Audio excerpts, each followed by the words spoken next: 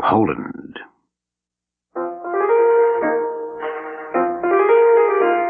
In a small Polish farm community of 1981, events occurred which electrified the world, sending reverberations of magnitude to capitals as diverse as Washington, Peking, and especially Moscow. This village of Bukovo, 763 souls, stood at the spot where the great river Vistula turns to the north in its stately passage from its birthplace in the Carpathian Mountains at the south to its destiny in the Baltic Sea at the north. Nearly 36 million Poles, of whom 18 million were of voting age, were controlled by the Communist Party of only 3 million members. This minority had made a symbolic concession right at the start of the present trouble. They agreed to hold the discussion over farm policy in the very village from which the principal protester came, and this was interpreted by all as a sincere gesture of goodwill. But as Janko Buk, the leader they were trying to placate, said, "With the steel strikers giving them so much trouble in Gdansk, they can't afford to have us on their backs, too." The communists had chosen this village for several reasons. It lay in the heart of a large agricultural district and was thus representative. It was also well removed from any big city whose practiced agitators might try to influence or even disrupt the proceedings. But perhaps most important, it was near the recently renovated Bukovsky Palace, with its 70 rooms available for meetings of whatever size might be required. The three names, Buk for the peasant leader of the troubles, Bukovo for his village, and Bukovsky for the family which had once owned the palace, obviously stemmed from the same root, the strong word buk, signifying beech tree. And this was appropriate because from time past remembering, the vast area east of the river had contained a large forest where principal trees had been oaks, pines, ash, maples, and especially beech, those tall, heavy trees with excellent trunks. Through the centuries, foresters had selectively cut these trees, sometimes floating the great trunks all the way to the Baltic for shipment to Hamburg and Antwerp. The palace stood on a slight rise overlooking the castle ruins and the Vistula beyond, and was a place of real magnificence, the equal of the lesser French chateau along the Loire. Shaped like a 2-story capital U, the open part with its 2 protruding wings faced west, while its long major base faced east, overlooking the village and the forest beyond. It had been heavily damaged in the closing days of World War II during the German defeat and the Russian victory, but its many rooms had been rebuilt in the 1950s and now functioned as a museum, a rest home for Communist Party VIPs, and a meeting place for major convocations. A good chauffeur could drive from Warsaw in something under 4 hours, and from Krakow in less than 3. A major charm of the setting was the village, which perched at the edge of the forest. Even before the rude castle had been built, a few hovels had collected here, and in more than 1,000 years which had followed, the number had constantly increased, with the addition of 1 or 2 new cottages every 50 years. Improvements came slowly, for the petty nobles, who occupied the more permanent buildings that would evolve into the palace, cared little about what happened to their peasants. Over a space of 800 years, no cottage in Bukovo had other than a dirt floor. For 900 years, none had a chimney, none had windows, and some cottages had passed 100 years without acquiring a permanent door. Yet improvements did slowly filter in. A wooden roof to replace a thatch, a slab of precious glass for a rude window, so that in time an attractive collection of harmonious, low, modestly colored cottages grouped themselves artistically about the 3 sides of a trim central rectangle. As with the palace, the open end faced the Vistula, with the backs of the cottages abutting against the grove of beech trees. That was Bukovo, primeval forest to the east, a splendid grove of beech trees, a snug village, a handsome palace, ancient castle ruins, and dominating everything, the majesty of the Vistula. Here was where the most advanced theories of the contemporary world would do battle. Sessions would be held in one of the many medium-sized rooms on the upper floor of the palace. The communist representatives reached the palace first, and the custodian showed them to their rooms, With so many to choose from, it was easy to get one overlooking the river. Clerks and research assistants received rooms looking toward the beech trees, and some deemed these preferable, for the forest sheck was in its own way as beautiful as the river. The arrival of the cabinet minister occasioned a good deal of merriment, for his name was Szymon Bukowski, and everyone joked, "It's nice to be in your palace," and he had fun explaining that the Bukowskis who had owned the showplace were not from his Bukowskis, but nevertheless everyone kept calling it his palace. He was an important member of the Warsaw government, 57 years old, gray hair close-cropped and clipped far up the sides and back, steel-rimmed glasses, heavy-set, with slightly hunched shoulders, squarish, placid face, dark-complexioned, and with deeply recessed eyes. He wore, even in summer, a dark conservative suit made of thick wool, and a neatly shaped dark tie. He could have been any communist official in any Iron Curtain country. Actually, he was Poland's Minister of Agriculture, and it was his job to deal with the rural disturbances which threatened the food supply of his country. He was the logical choice for the task, a devout communist who had real appreciation for the difficulties under which farmers labored. He had lived in this village of Bukova until the age of 15, watching his father, who supervised a group of farms, and his hard-working mother, who tilled her own garden patch. In those years he himself had often worked on the farms, and his father superintended, thus acquiring a sense of what the problems of agriculture were. After the German occupation ended, he had studied architecture, gaining his reputation in government circles because of two activities. He helped organize strong communist movements among his fellow students, and upon graduation, he launched into massive projects for rebuilding war-ravaged Poland. He was not appreciated by all members of the Polish community, however, because he was so stout a communist that he could find no place in his heart for religion. And whereas many members of the government decried the Catholic Church publicly in order to retain their jobs, then worshipped privately to preserve their Polishness, Szymon Bukowski would have nothing to do with the Church, public or private. He was determined to fight this fellow Buk, whose efforts to stir up the rural population were causing so much concern throughout the country. Farmers saw Buk as the man who would lead them out of the despair in which they were trapped. Government saw him as an incipient force threatening the fundamentals of the system. When shipyard workers in Gdańsk formed a union, which they called Solidarity, that could be considered acceptable, if one wished to stretch a point, for it was a movement within the great tradition of European labor movements. But when farmers started talking about unions that would control the growing and distributing of foodstuffs, upon which the nation depended day by day, a new and dangerous dimension was being introduced, one without precedent, and one which could lead to the most deplorable aberrations. This Lech Walesa, the factory worker in Gdańsk, was in no way an enemy of the state. He was a logical outgrowth of the state, and although he might need discipline to keep him in line, his dimensions and his capabilities were known. But Janko Buk, who was creating so much disturbance among the farmers, was unknown. As the leaders of the party warned Szymon Bukowski when he left Warsaw for this confrontation, "If Lech Walesa causes us to miss the building of one ship, too bad.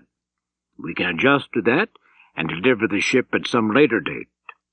But if Janko Buk causes us to lose a substantial portion of even one harvest, this nation will be in profound trouble. You get him straightened out." The young man to whom this stricture applied now arrived, accompanied by 3 farmers from surrounding districts. He was 36 years old, stockily built like all men of his family, extremely square of face, with a shock of sandy hair and eyes that smiled easily. He had a slight gap between his 2 big front teeth, but this was offset by their unusual whiteness, which gave him an appealing expression when he gave a wide smile. Like many farmers, he held his elbows out from his body, as if ready for any assault which might come at him, but he seemed more stubborn than aggressive. He was Janko Buk, Janko of the beech trees, a name familiar in this village for 1,000 years.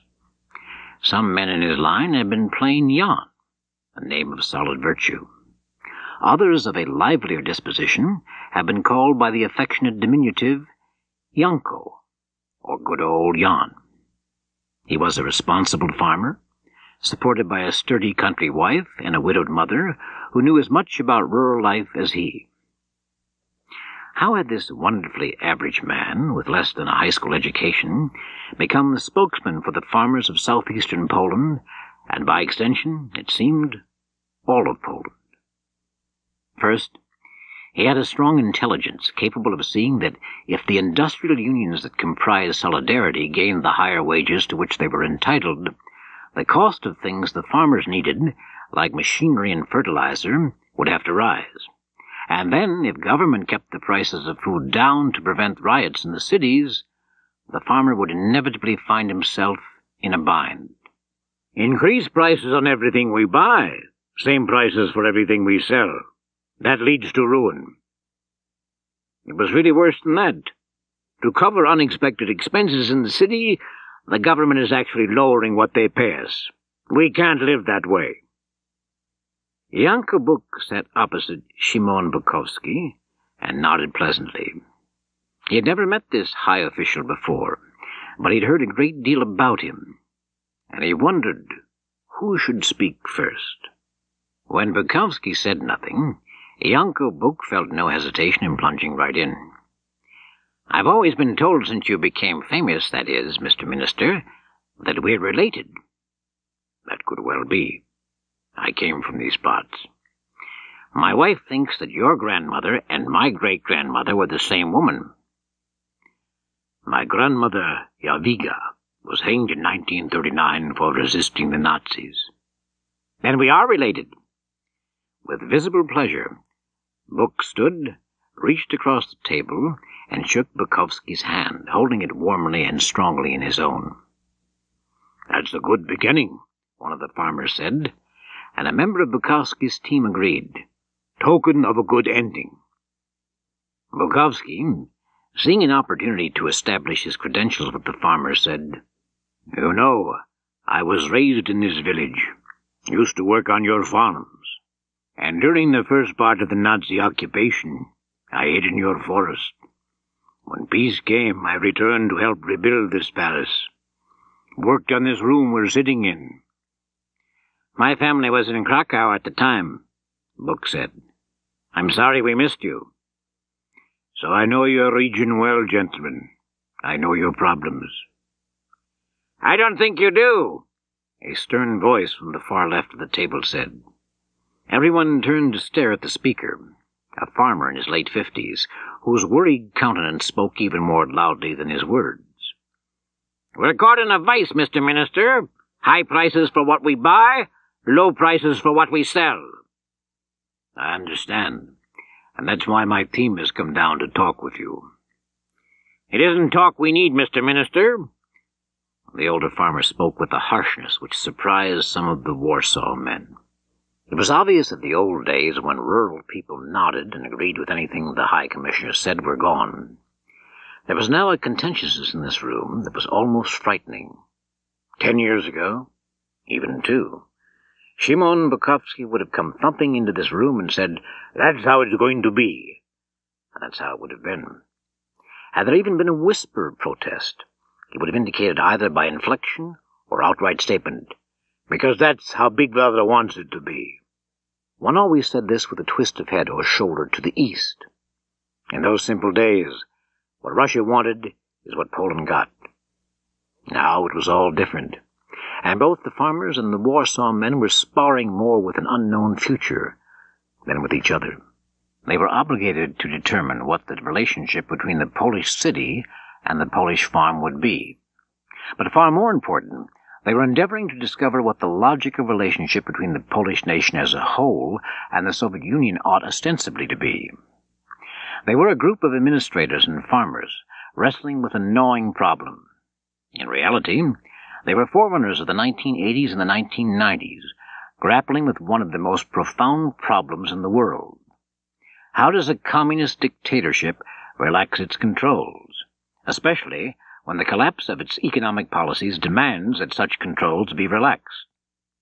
Once the problem was voiced, even inferentially, the embittered farmers knew that they must state their case strongly so as to attain a good bargaining position, and they spoke with a fury that men from Warsaw had never before seen in rural areas. One by one, the farmers voiced their complaints. Poor purchasing and delivery systems caused food to rot in the ground while city stores were empty. Conversely, manufactured goods were not available in the country. The prices farmers received were so low they could not purchase or repair their equipment. These passionate farmers ultimately described an entire economy in disarray. Bukowski's assertion that the government had plans to alleviate the situation was greeted with contempt. These hard-working men believed they were already harvesting the fruits of communist plans. When a break in the acrimonious discussion allowed, Bukowski drew Buk to a window overlooking the forest. There he indicated with the slightest movement of a finger that Buk should look past the cluster of stately beech trees that stood just beyond the village houses. Then Buk stared into the shadows and saw the sight with which the villagers were so familiar, the glint of sunlight flashing back from metal. "They're still here," he said, and Bukowski replied with considerable firmness, "And there they stay, permanently." Bukowa was one of 36 strategically scattered locations in Poland, in which powerful concentrations of Russian tanks were kept on steady assignment, threatening none of the nearby villages, menacing none of the cities. They just stayed there, always on the ready, always waiting for that signal from the east which would spring them into action. "They are also part of our discussion," Bukowski said, and Buk replied, "I know." When the session resumed, Bukowski acted as if he expected his reminder to Buk to deaden the latter's outcry against the central government. But it did not. Buk said in his quiet way, "We're not fools, Mr. Minister.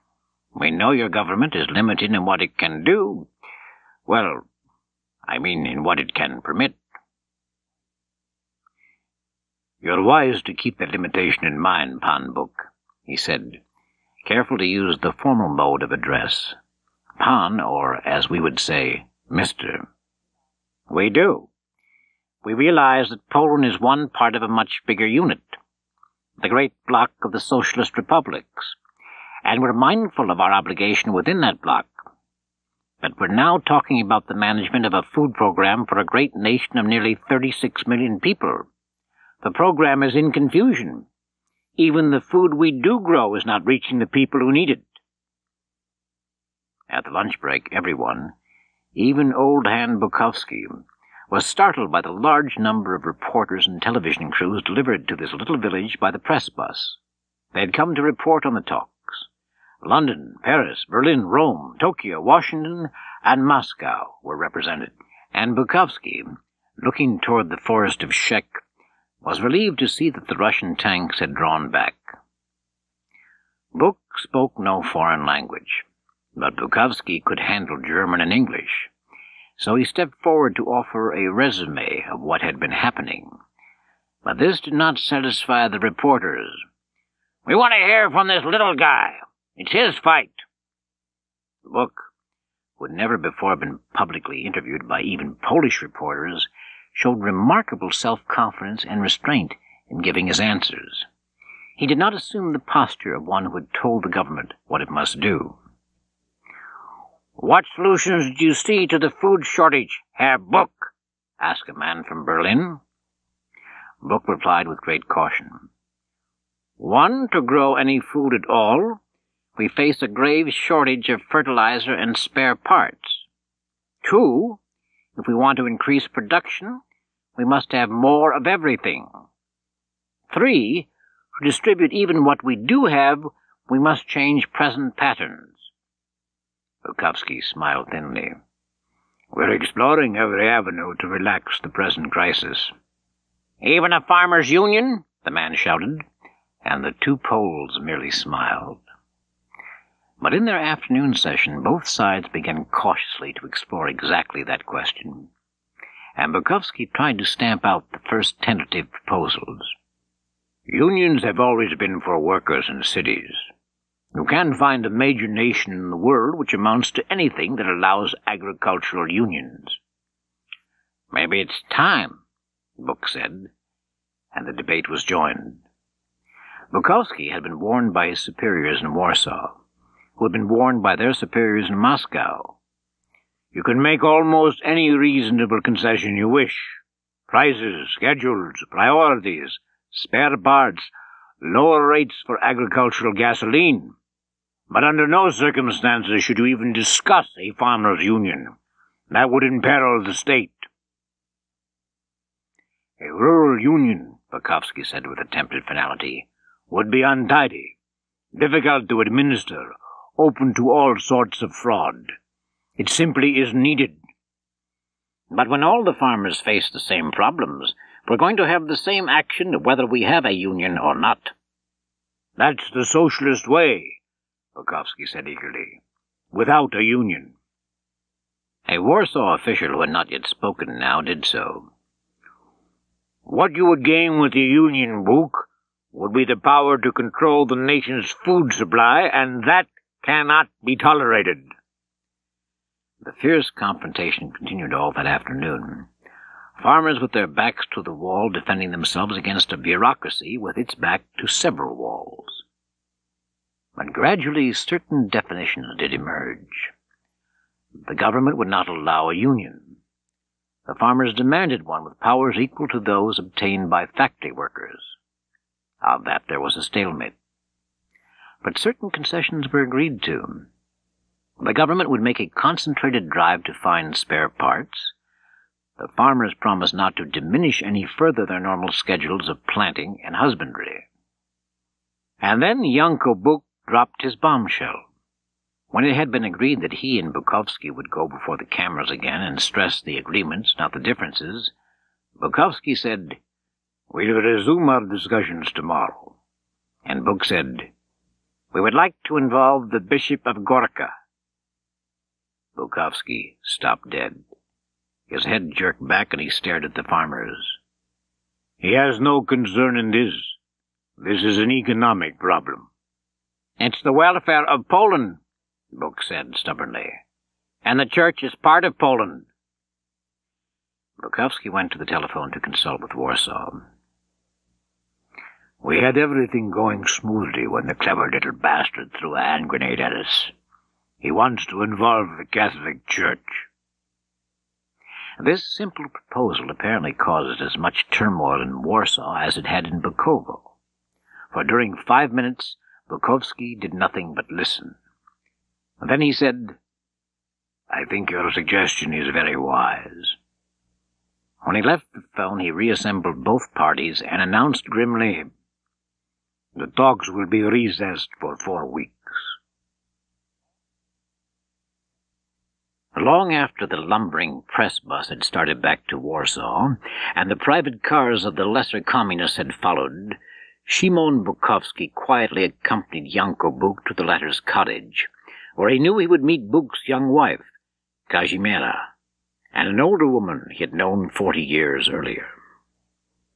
In the early winter of 1941 he had come to this cottage, to this woman and her husband, pleading for help. When Buk pushed open the door, indicating that Bukowski should enter, he noticed that the commissar was trembling. And then his wife saw them and hurried forward to greet their visitor, and he took her hand.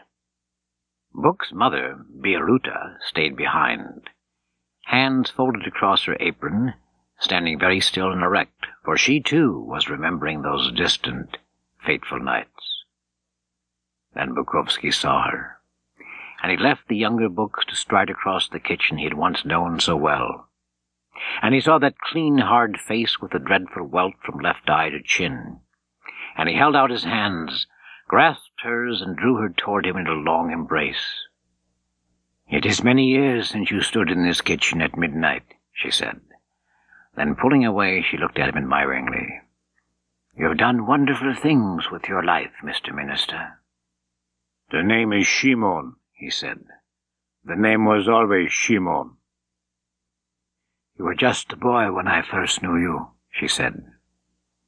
"Think of it," he said to the younger Books as he took a chair at the kitchen table. "At 17 I was in that forest, head of a commando, had already killed my first Nazi, the one who had hanged my grandmother." He liked what he saw of young Pani, Mrs. Book. Kazimiera was of that stalwart breed which had always kept the farms of Poland, Lithuania, Ukraine, and Russia functioning. She was prepared to serve as wife, mother, cook, seamstress, ox when the plough had to be pulled, and always as the sharp verbal critic. It was to her that he now spoke, as if acknowledging that inside the cottage she was mistress. "Pani, when I left Warsaw at dawn this morning, the women in my building asked me—" "I know," she said abruptly. "They hoped you could bring home some meat." "And vegetables," quickly he added. "I have złotys, you know." Book's mother broke in. "Złotys have no use any more. We can't buy anything with them. But I leave them anyway, to demonstrate my goodwill." "Goodwill we know you have. I knew your mother. I knew your grandmother. And women like that do not produce poor sons." They talked for a while of the old days, and tough Bieruta began to weep when she recalled that special night when Bukowski had come to this cottage to talk her and her husband into joining his underground unit, then operating out of the forest of Szek. "They were heroic days," she said. "These are heroic days, Bieruta." "How have you managed to mess up this country so abominably?" "We're not free in Warsaw, you know." And that was all he would concede. "You would let me have some food?" "Of course. You came here before, begging for food, and we gave it then, didn't we?" "What can I give you in return?" "Not złotys, Szymon. Złotys are no longer worth a damn. But we would like some books about farming, for Yanko and our young ones." "Books you shall have," he said.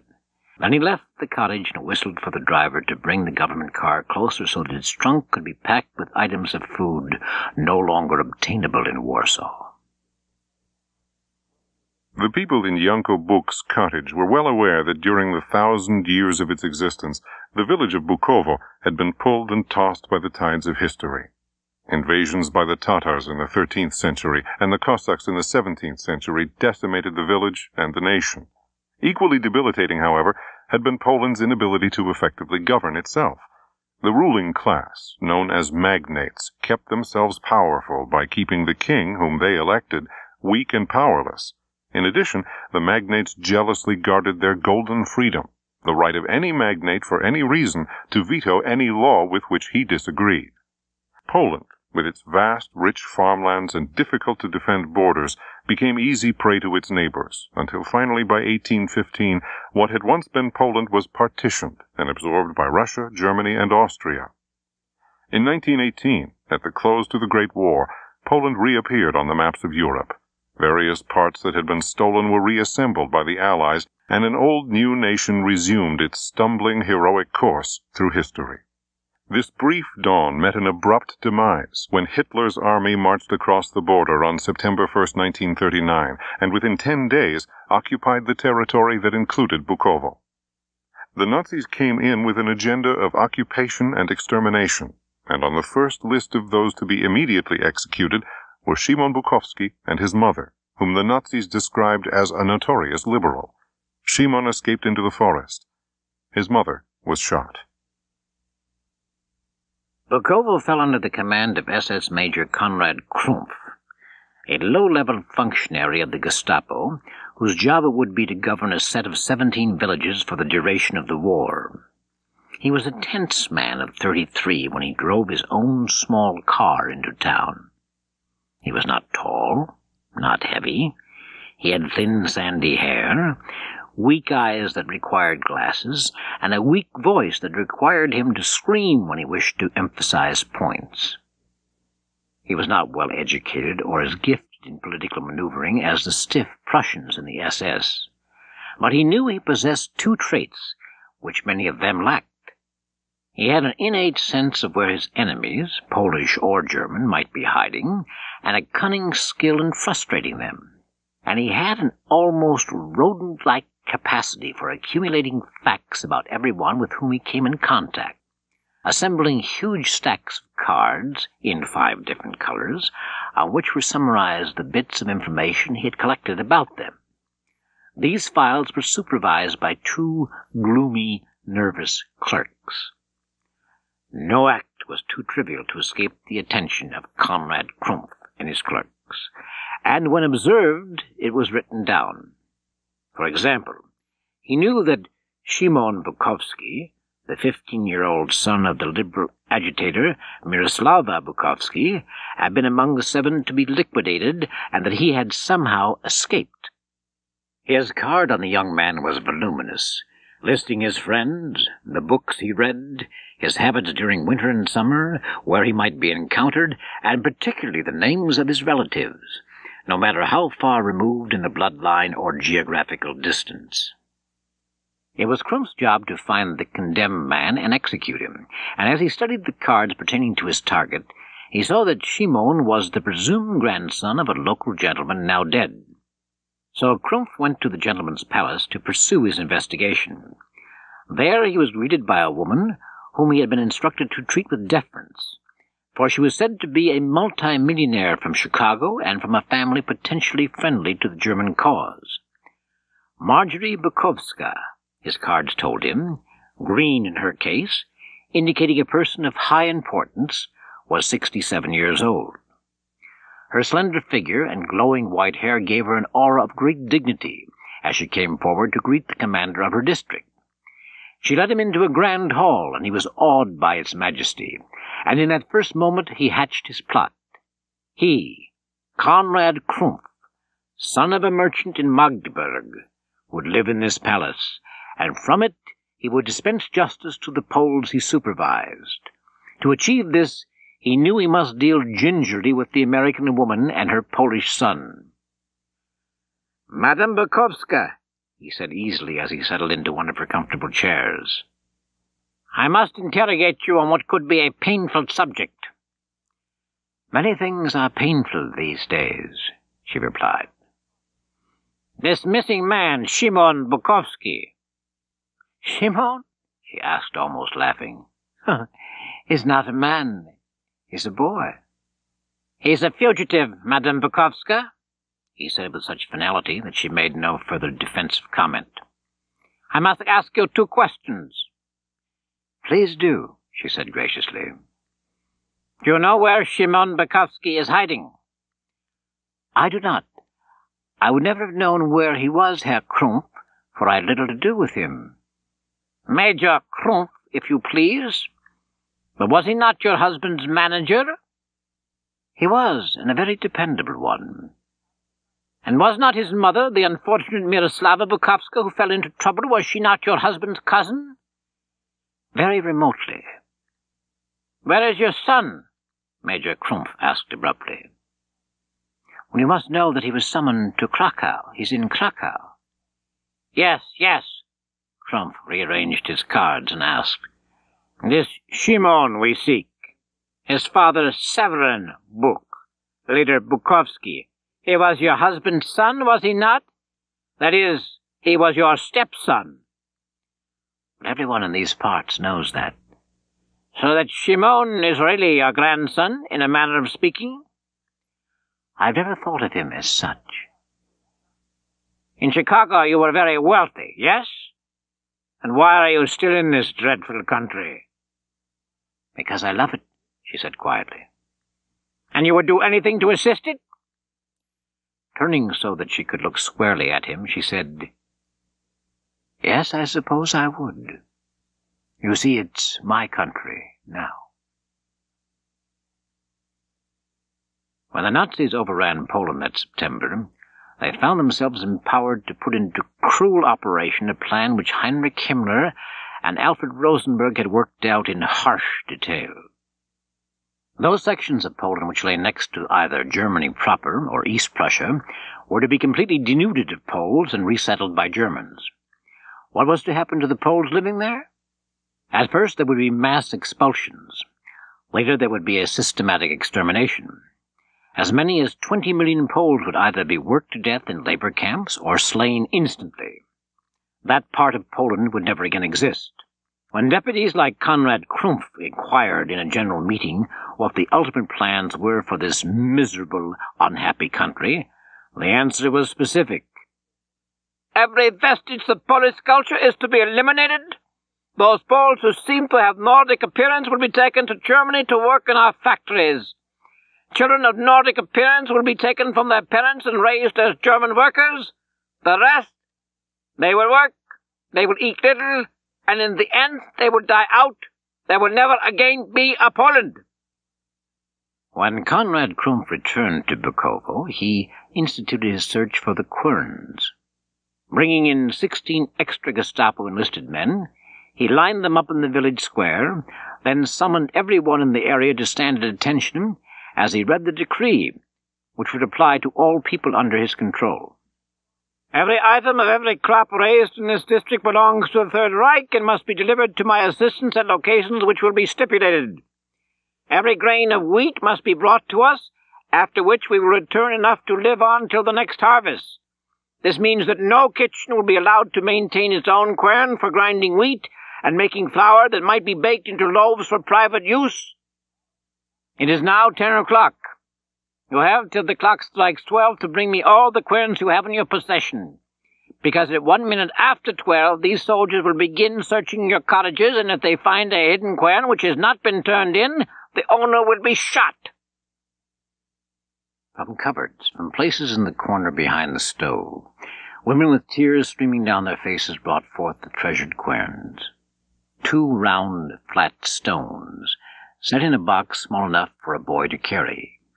Each top stone with a hole in its upper surface into which a wooden handle could be placed, which, when turned in a tight circle, caused the upper stone to revolve and grind the wheat until it became flour, sifting safely into the bottom of the box. Some of the stones have been used for almost a century, outlasting 3 or 4 of their owners' wooden houses, but all were treasured, and each was surrendered with pain. The order presented a problem for a Jadwiga book, 72, and still a determined woman. She delayed bringing forth the little mill on which she had ground her family's grain because she wanted to see what was going to happen to the querns that were surrendered. She was standing off to one side when at 10:30 the first housewives came forward with their precious instruments, and she was horrified by what Konrad Krumpf did with them. "Put them there," he commanded, and when they were placed on the ground, he directed the soldiers to smash the stones and toss the boxes into a pile that was obviously going to be burned. This wanton destruction of the little machines which had served so well, this violation of the household gods who keep society together, so shocked Jadwiga that she cried, "Send them to Germany! Don't destroy them!" Krumpf did not halt his operations to check who had called out, but from the corner of his eyes he saw that it must have been the bookwoman, and he could visualize her card, "Grandmother of Shimon Bukovsky, we seek." Jadwiga left the village square in great perturbation. The quern which she had inherited from her grandmother was one of the best. 2 marvelously flat stones, set in a box made of some special hardwood. From the time she was a young child, grinding wheat in a quern like that was almost a pleasure, and when she grew up and married and had her 2 children, in addition to her first son, Severin, she taught them to love the process, for it seemed to her an essential act of wifeliness, to accept the husband's grain and convert it to nourishing food. She simply could not condemn her quern to the destruction she had witnessed, and she endeavored to hide it, vainly. Her efforts were quite juvenile, and when the noon search began, the SS men quickly found it. They dragged her into the square, where she was ordered to stand at attention as the stones were crushed at her feet and the hardwood box smashed and thrown onto the pile. She had not the courage to look down at the shattered stones.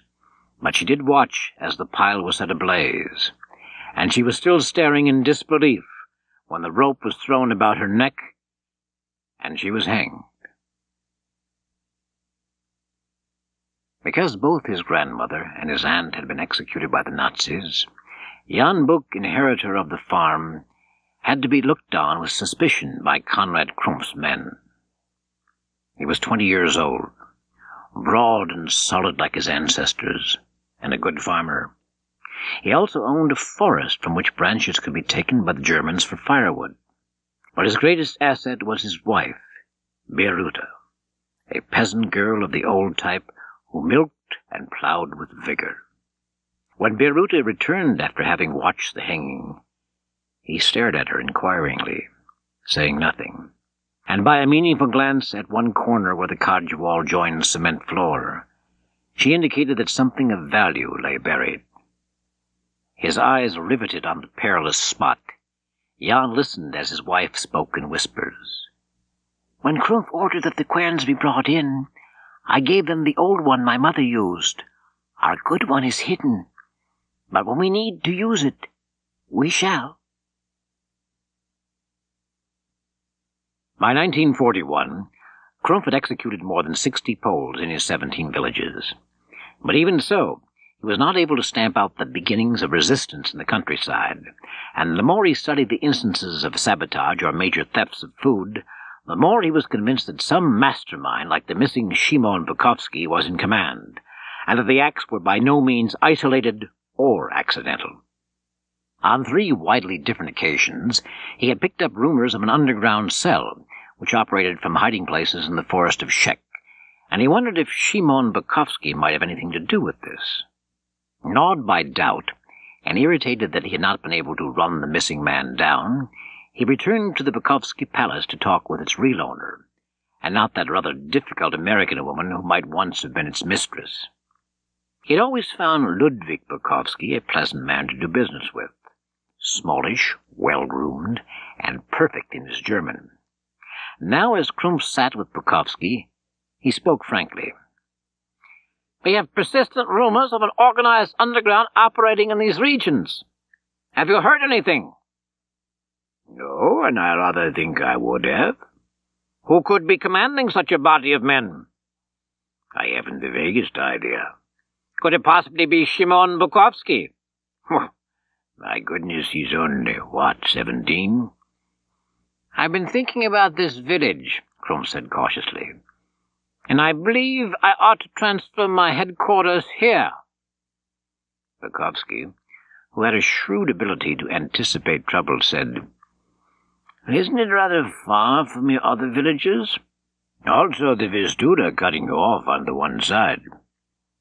"But the more interesting, the more critical things seem to happen here." During the months of occupation, Bukowski had tried to estimate just how far Krumpf's authority extended, and he'd seen proof that the Gestapo man could order the execution of anyone who provoked him. But he also noticed that, like most middle-class Germans, Krumpf was respectful of authority and had handled the Bukowskis with deference. Ludwig decided he could ignore the man's rather heavy-handed suggestions. "You'll probably find it rather dull here."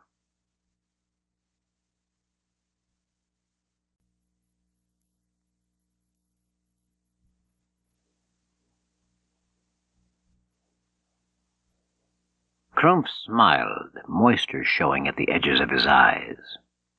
Bukowski could not imagine sharing his palace with such a man, a murderer, a tyrant, so he said nothing. Then, when Krumpf's silence grew frightening, like that of a watching adder, he licked his lips and asked, "Have you identified any place in our territory you would deem acceptable?" Krumpf rose, took his host by the arm, and walked him purposefully toward the room in which a Holbein portrait hung. "I have been thinking that I would like my office here, in this room." "I would have to consult with my mother," Ludwig said feebly. "She owns the palace." "Not at all. In the Third Reich, widows own nothing, and titles should properly pass to their sons. This is your palace, and I shall expect an answer from you." I will consult with my mother, Bukowski said, and he went to his mother's apartment. Krumpf did not rise when Ludwig and his mother returned. Before they could speak, he said sharply, "To avoid any statement that might be regretted later, let me say this. I have been empowered to requisition any quarters I require." "I am aware of that," Madame Bukowska said quietly. "And my son and I hope that you will choose to stay with us, if the rooms suit your purposes." "They do," he said, rising to give the Nazi salute. "Heil Hitler!" Laboriously, Konrad Krumpf continued to file his notes on cards of 5 colors, red, purple, green, blue, brown, and the 2 clerks he had brought with him, or even ordinary soldiers, were allowed to study these cards and could make entries upon them. But he also maintained a 6th file on gold and yellow cards, and these no one ever saw but himself. He was reluctant to title the top card in this pile by one of its honest names, traitors or betrayers. Instead, with Germanic ponderousness, he titled them Men of Prudence Who Can Be Expected to Act in the Interests of Their Nation. It was not a good definition of treason, but it was a justification. On the gold and yellow cards he recorded the shame of Poland, those few who betrayed their friends for money, those few who sought to pose as Germans, not Poles, those few who believed that the war was lost and that Poland would continue to exist as it did in these terrible times, those few who by nature always sided with the victors, those who preferred Germany to Russia, and those dreadful few who could have been found in any nation, who actually supported the doctrines of Adolf Hitler and worked to spread them. From his villages, Krumpf had assembled the names of 37 men of prudence, not yet fully confirmed, and on the night that he established his permanent headquarters in Bukowski Palace, he rifled the gold and yellow cards, nodding appreciatively at remembrance of those few who had actually volunteered to aid the Reich. Very strongly did he want to add Ludwig Bukowski's name to his list, but he hesitated before lifting the pen, which would convert Ludwig into an acknowledged traitor, for this privileged list contained only persons who had committed open acts of loyalty to the Third Reich. He could wait to decide about the master of the palace. Krumpf's decision to move his headquarters to the Bukowski Palace created many new problems for the family of Jan Buk. Now additional troops moved through the village, and surveillance of Polish movement intensified. Renewed drives were made to increase food production, and when a neighbor of the Buks was caught baking more bread than permitted by her quota, the assumption being that she was sneaking the extra loaves to the partisans in the forest of Szek, the woman was apprehended by Krumpf's soldiers, dragged to the village square, and hanged. Jan Buk was one of the 3 men assigned to bury the woman, and that night he was awakened by 2 sounds which terrified him. From his own kitchen he could hear Beruta moving about, and he knew she must be grinding illegal wheat, an offense for which she too could be hanged. And from the outside he was certain he heard the stealthy approach of steps, which meant that Krumpf's soldiers were spying again. Trembling, he slipped into the kitchen to warn his wife and hide the corn immediately, but before he could alert her, the door opened quietly, and a man slipped noiselessly into the kitchen. "Buk, are you awake? Don't make a light." It was Szymon Bukowski, creeping in as he sometimes did from his hiding place in the forest. He was in need of food for his men, desperately in need, and had come pleading to his cousin Jan Buk. He was barely 18, not powerfully built, but a young man of enormous resolution. He moved like a panther, always alert, always checking his escape routes. He was tired and cold and hungry, and as he sat in the darkness munching bread and cheese, he gradually became aware that Beruta was grinding wheat. "Thank God someone is. They're drawing the net very tight." He told the Buks that in the autumn days of 1939 the men in the forest had been a brave lot, hoping that the Germans would break their teeth in the west and be forced to withdraw from Poland. We dreamed, but by 1940 any hope of such victory vanished. Now we have another dream, that Russia will save us from the East. Now it looks as if the Nazis are going to occupy all the Soviet Union. And where does that leave us? Despair momentarily crossed his face. German occupation forever. But you would still fight? Won't you? Without speaking, Jan Buk indicated where his wife was grinding her wheat, and Szymon ceased his eating, rose, went to where she worked, and kissed her. You would be the salvation of Poland. Then Szymon asked Jan the question to which the answer could mean life or death for the Buks. Will you help us? After a moment, Buk said, Every time you strike, Krumpf executes a dozen hostages. My name is on the list now. 4 more killings, I'll be shot. Szymon Bukowski, a mere boy, gave the answer which he and his men had worked out in pain and anguish. All our names are on the list, Jan. Every name in Poland is on the list. It's just a matter of time till those bastards kill us all. So we must go down fighting. We must resist them. We must never let them have an easy night's sleep. So you intend to keep on murdering stray soldiers? We do so much more, Jan. You would be proud of what we do. We can commit sabotage that looks exactly like a normal accident, and they can't do anything to prevent it. Watch. We are going to strangle this country slowly, bit by bit. Jan Buk was asked to join the partisans, not in any big or bold way, but as a minor messenger between units or a distributor of clandestine newspapers. He would not even see a gun until the day of open rebellion. But he was needed. His wife was needed too, as a supplier of food to the men in the forest. It was an invitation that might lead to the gravest consequences. Death might come at any moment, even for such a casual meeting as this. And to what reasonable end? Victorious Nazi battalions now threatened Stalingrad. Leningrad, despite its heroic resistance, seemed about to surrender. So, with only the bleakest of prospects, Jan and Biruta Buk cast their lot with the partisans. Rarely had the oppressed of any nation groped so hopelessly for the light that might lead them out of a pit so deep. Szymon said he would arrange at once for Jan to smuggle messages into Krakow and for Biruta to deliver bread. Within 3 days Jan was on his way to Krakow, where the underground maintained headquarters. At intervals, young Szymon Bukowski slipped out of the forest to consult with the Buks, always deep at night, and on one such visit he told Jan, You must take a code name, because our real names must never be spoken. At that moment the storks which inhabited the chimney pot of the Buk cottage, as they had done the chimneys of Bukovo for 10 centuries, made one of their regular commotions. Jan said, I'll be Bochan, and henceforth he was known as Stork. It was with the greatest excitement that Konrad Krumpf learned that the man he wanted most, Szymon Bukowski, was indeed hiding in the forest of Czech, and that he sometimes made nocturnal visits to his village of Bukovo. Sentries were posted, and one starry night in January he was caught as he left the forest.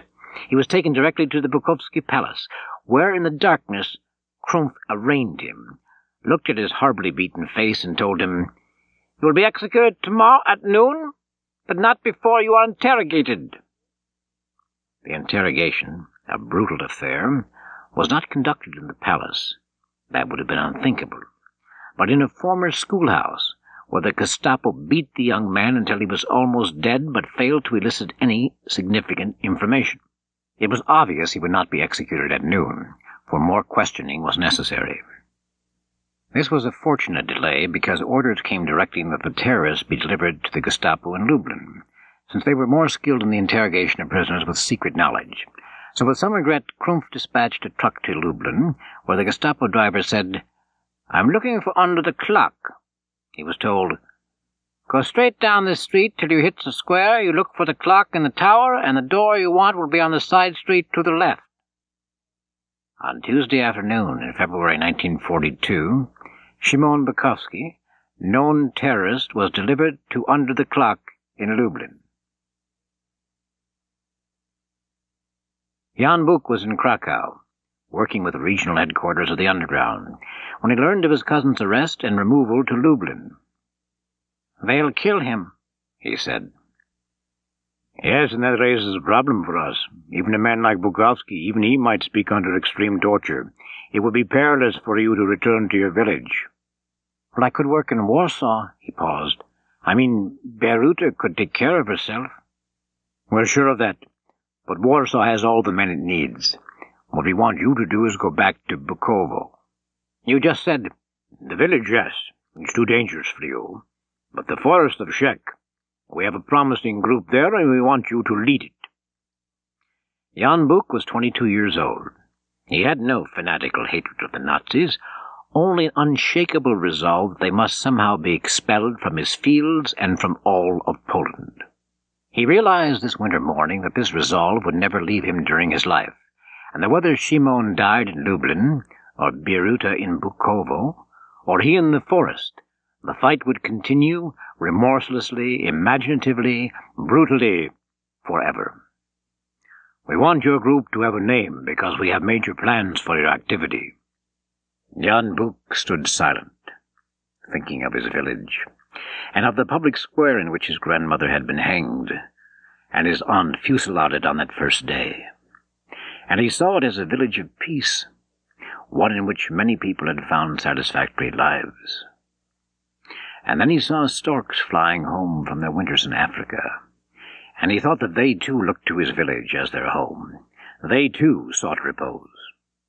"Use my code name, Bochan," he said, and thus the famous stork commando which operated out of the forest of Szek was born. To protect his anonymity, the Krakow people forged several papers, which were inserted into the government's records by partisans. An official word was sent back to Konrad Krumpf in the Bukowski Palace that Jan Buk of his district had been swept up by a Gestapo raid and shipped off to Germany to labor in a munitions factory. "We won't hear from that one again," Krumpf said, for life expectancy in such slave centers was not great. In the city of Lublin, at the corner of University and Bastova Street, there stood a rather impressive public building graced by a tower containing a good clock which struck the hours. In the cramped, dark, damp rooms in its cellars, the Lublin Gestapo had constructed a series of windowless cells and interrogation rooms, and none in the entire area of occupied Poland was as horrible, for criminals delivered here were not expected to leave this place alive. When Szymon Bukowski was shoved through the small, low door leading to the cellar, he was greeted by a Gestapo functionary who clubbed him over the head. When he revived in the darkness, his head throbbing and his ability to speak impaired, he found that he was in the presence of another prisoner, whose voice indicated that the owner was a much older man. "Professor Damczyk," the voice said. "Roman Damczyk of this city." Because we thought that perhaps the man was a spy and would try to extract confidences, but there were no questions, and when light finally entered the cell, Szymon was amazed that this man could speak at all, for his face was horribly battered. When Szymon tried to interrogate him, the professor diverted the questions. "Two things to remember, young man. Save your physical energy. Protect your psychological strength." "How?" "Never fight back. Let them do what they will. Never get angry. There will be a day of retribution. And a third rule, a very good one. Scream like hell when they beat you. It makes them feel superior." Despite torture and vicious beatings, the interrogators of Under the Clock were unable to get any information from either Bukowski or Tomczyk. They were transferred to Majdanek, a camp east of the city, for further interrogation.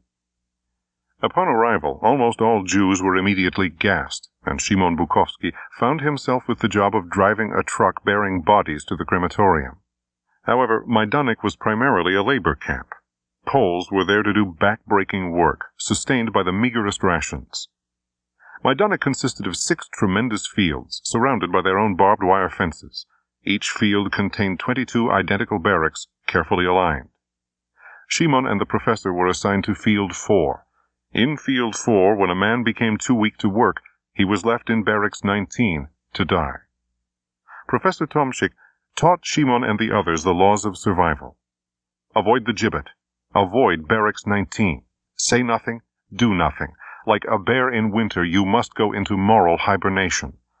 Professor Tomczyk taught them that their duty was to survive, to remember, and to rebuild their shattered nation. Field 4 was under the command of SS Captain Otto Gruntz, one of the best men in the business. With extreme severity, he operated his set of 22 barracks in a way which quickly stifled any protest. He was a big man, 35 years old, and the combination of bulging eyes and bristling black eyebrows made him look menacing even when conducting routine inspections.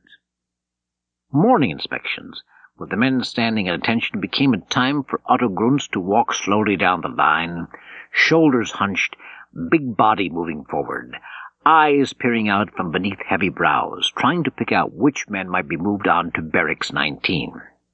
When he made his decision, there was no review, which was why the prisoners in Field 4 tried to use what little strength they still had not to appear sick or weak during these inspections.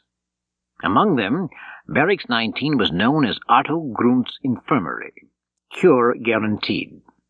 For all prisoners, food rations were kept at a minimum, so the disease would the more quickly finish them off. Heinrich Himmler himself visited Majdanek, poking his fat little belly and pig-set eyes into many corners, and what he found delighted him. "This place is beautiful. Everything works." In his enthusiasm, he announced that the Führer had far-reaching plans for this camp. "It's to be enlarged tenfold. We want 250,000 poles behind barbed wire, constantly replenished. We'll build a chain of factories around the perimeter to manufacture many of the goods we'll need in Germany." To guards like Otto Gruntz, who were encouraged by this prospect of endless employment of a congenial nature, he explained, "Your work in such an enlarged camp would advance our program in 2 ways. You'll accelerate the death rate of the Polish swine, and by keeping their men away from the women during the years of normal reproduction, you lower the birth rate drastically. Give us 25 years, just 25, and we'll be on our way to settling the Polish problem permanently." Finally, Otto Gruntz heard of Professor Tomczyk's teaching to the men.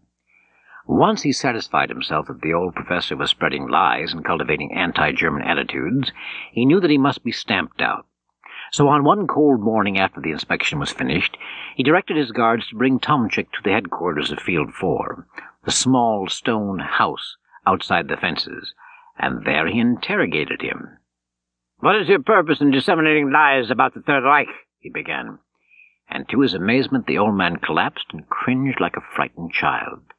He wept, he pleaded, he threw himself upon the mercy of the commander, and whatever Gruntz proposed, no matter how contrary to what he had been preaching to the men in the barracks, Tomczyk agreed. "Poland is a fifth-class nation not worth preservation." Tomczyk nodded. "A superior race must under God's will subdue and rule an inferior." Tomczyk agreed.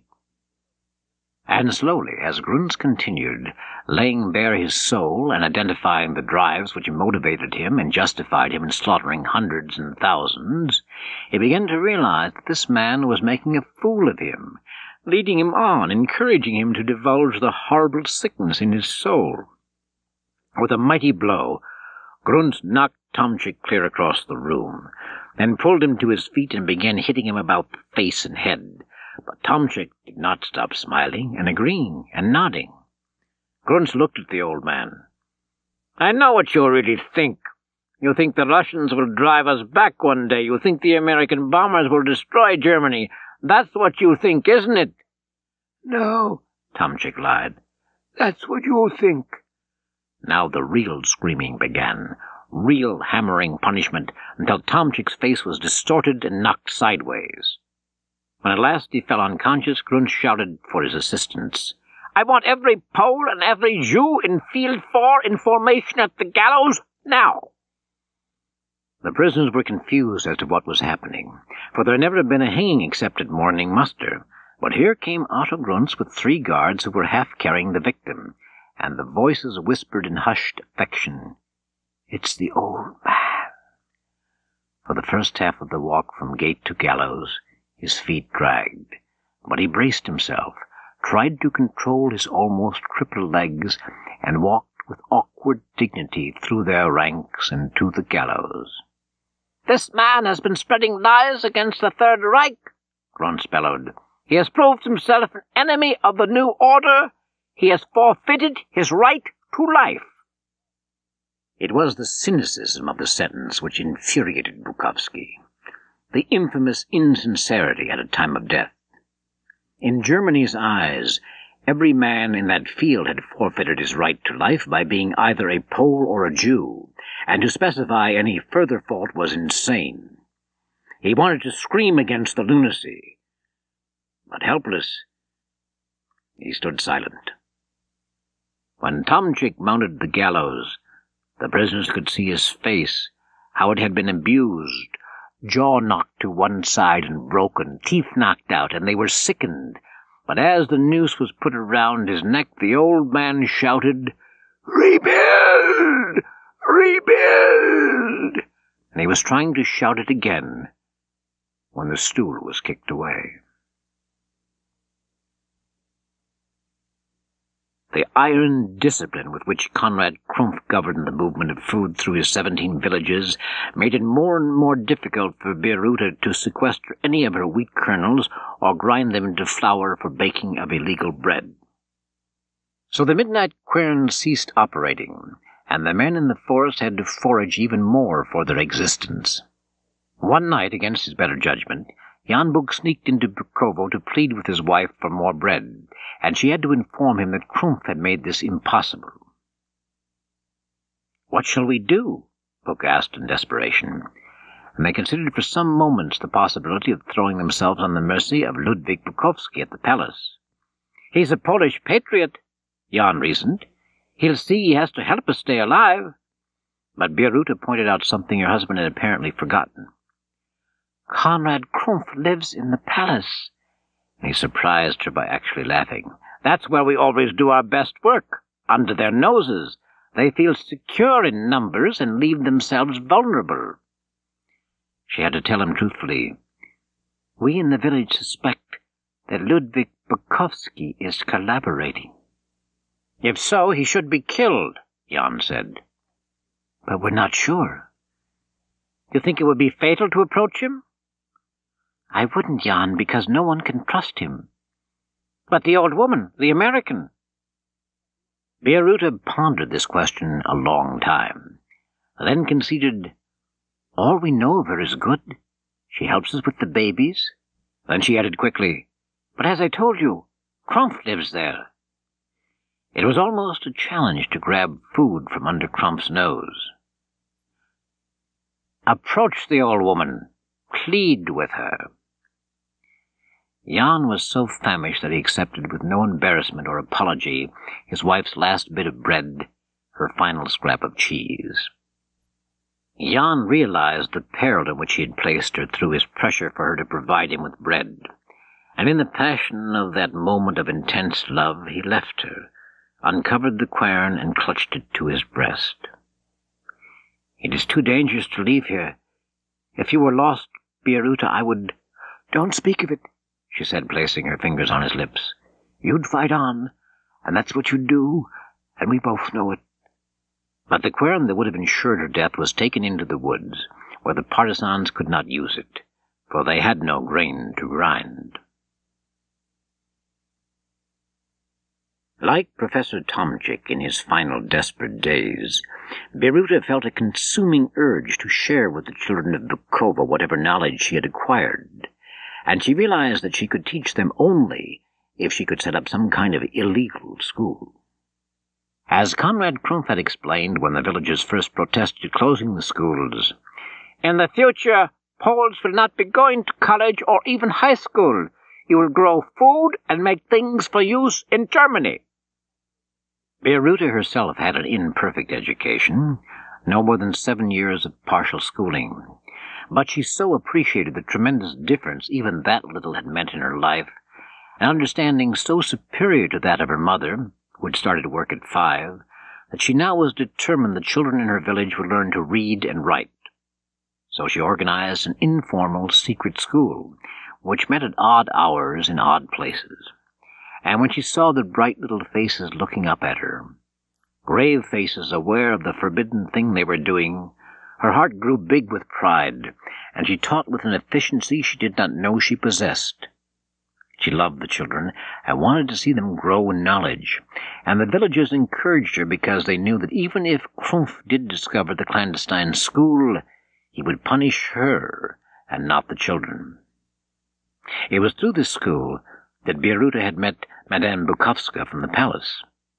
Beruta was with her children one morning, all of them just standing in the village square looking at things their teacher had been telling them about, when Madame Bukovska had walked past, stopped, and inquired as to the children's health.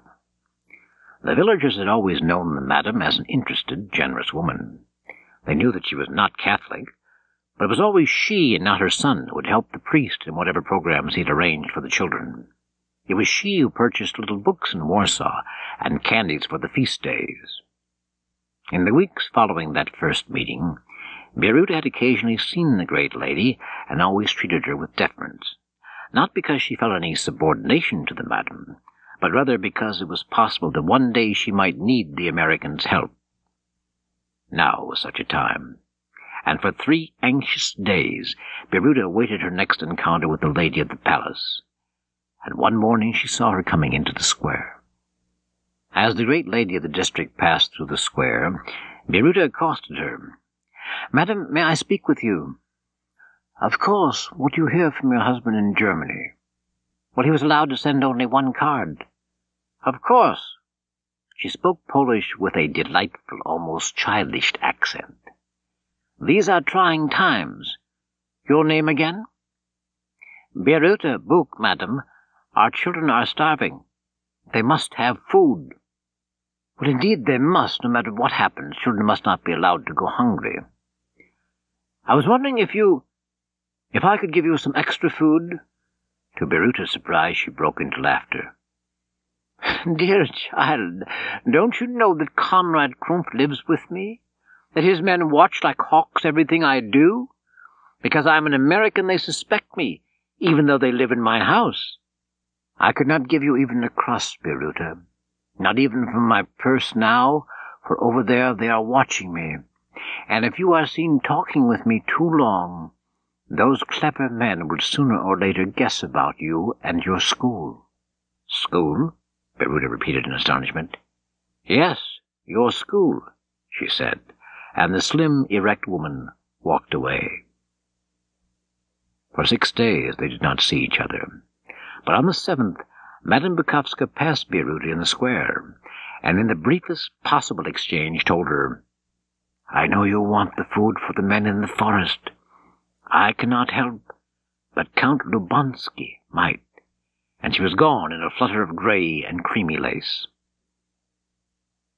For 2 weeks Beruta continued to teach her students at night, in the early morning, now in some barn, now boldly in the church, and then she slipped through the forest to Castle Gorka and asked to see the Count. And when Gestapo sentries guarding the castle demanded to know the nature of her errand, she said boldly, "He wants to hire a maid," and they forced her right into the castle and shouted for the Count. When he appeared from an upper floor, the Nazis asked, "Are you expecting someone looking for work?" And upon seeing the young woman, he said instantly, "I'm seeking a maid," and they left her with him. "What causes you to risk your life?" he asked, when they were upstairs and alone. "Madame Bukovska sent me." "For what reason?" Taking a deep breath, she said, "The men in the forest are starving." Without altering his expression in the slightest, Count Lubansky replied, I conduct no traffic with partisans. Now get out of here." And he called for the Gestapo to remove the girl. But before they reached the second floor, he told Biruta in calm, even tones, "In the barn away from the river and near the beech trees we keep wheat and sometimes a freshly slaughtered pig." When the Gestapo arrived, he told them, "This one won't do. She doesn't know how to bake. If you come upon a young woman who can bake in the German style, let me know." And Biruta was dismissed. After the men of the Stork Commando had made frequent raids on the remote barn at Castle Gorka and got decent food in their bellies, they developed a daring they had not had before, and one day, just as the titanic battles were developing at Stalingrad, producing the first tremors to attack the Nazi leaders in Poland, Jan Buch devised a sortie which delighted his men by its ingenuity and terrified the Nazis in Krakow by its boldness and its nearness to their headquarters. 19 members of the Stork Commando slipped past the defenses of Krakow, but did not go into the city itself. They went a short distance west of the Vistula, where they assembled a large raft. On it they piled an immense amount of dynamite stolen from various Nazi installations over the past year and a half. They covered this with a kind of hay used to feed cattle in winter, then donned heavy clothes and submerged themselves in the river, leaving 2 farmer types atop the raft to guard the hay. The 17 swimmers propelled the raft rapidly toward the city of Krakow, and when they reached the big bridge that connected the south side of the river with the north, they hid under the protecting arches, and at night conveyed their dynamite to a plant that generated electricity for much of the city. From a distance so short it would have terrified a professional dynamiter, they detonated a tremendous blast which destroyed much of the plant. Konrad Krumpf knew there was no possibility that the partisans from his district could have committed the crime, but there was good reason to suppose that some of the Poles of his village were passing foodstuffs to partisans hiding in the forest. He therefore ordered a renewed search for hidden caches of wheat or private querns, which were converting that wheat into flour and bread. To the captain of the searchers he confided, "Someone, it doesn't matter who, has suggested that this woman Buch might be bringing food to the partisans. She might still have a grinding mill." The captain interpreted this, no doubt correctly, as an invitation to bear down on Biruta in hopes of extracting information. So after another thorough search of her cottage, which again disclosed nothing, he ordered her taken to the interrogation quarters at the far end of the village, and there he himself questioned her. He did not torture her. That would become known in the village, to the detriment of order. He simply knocked her down with his fist whenever her answers did not please, and each time she rose from the floor, bleeding from the mouth and unsteady, he questioned her some more, then knocked her down again when her stubbornness persisted. He let her lie on the cold floor for nearly an hour, after which, of her own accord, she rose as if to ask, "What now?" And after a while he sent her home, warning her to tell no one what had happened at the interrogation.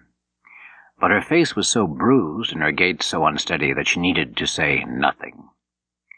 She had defeated his interrogation, yet unknowingly he had gained a significant triumph, for he had made her afraid to risk teaching her children. He thus deprived her of the last possible act she could perform to demonstrate her enmity to the German occupation.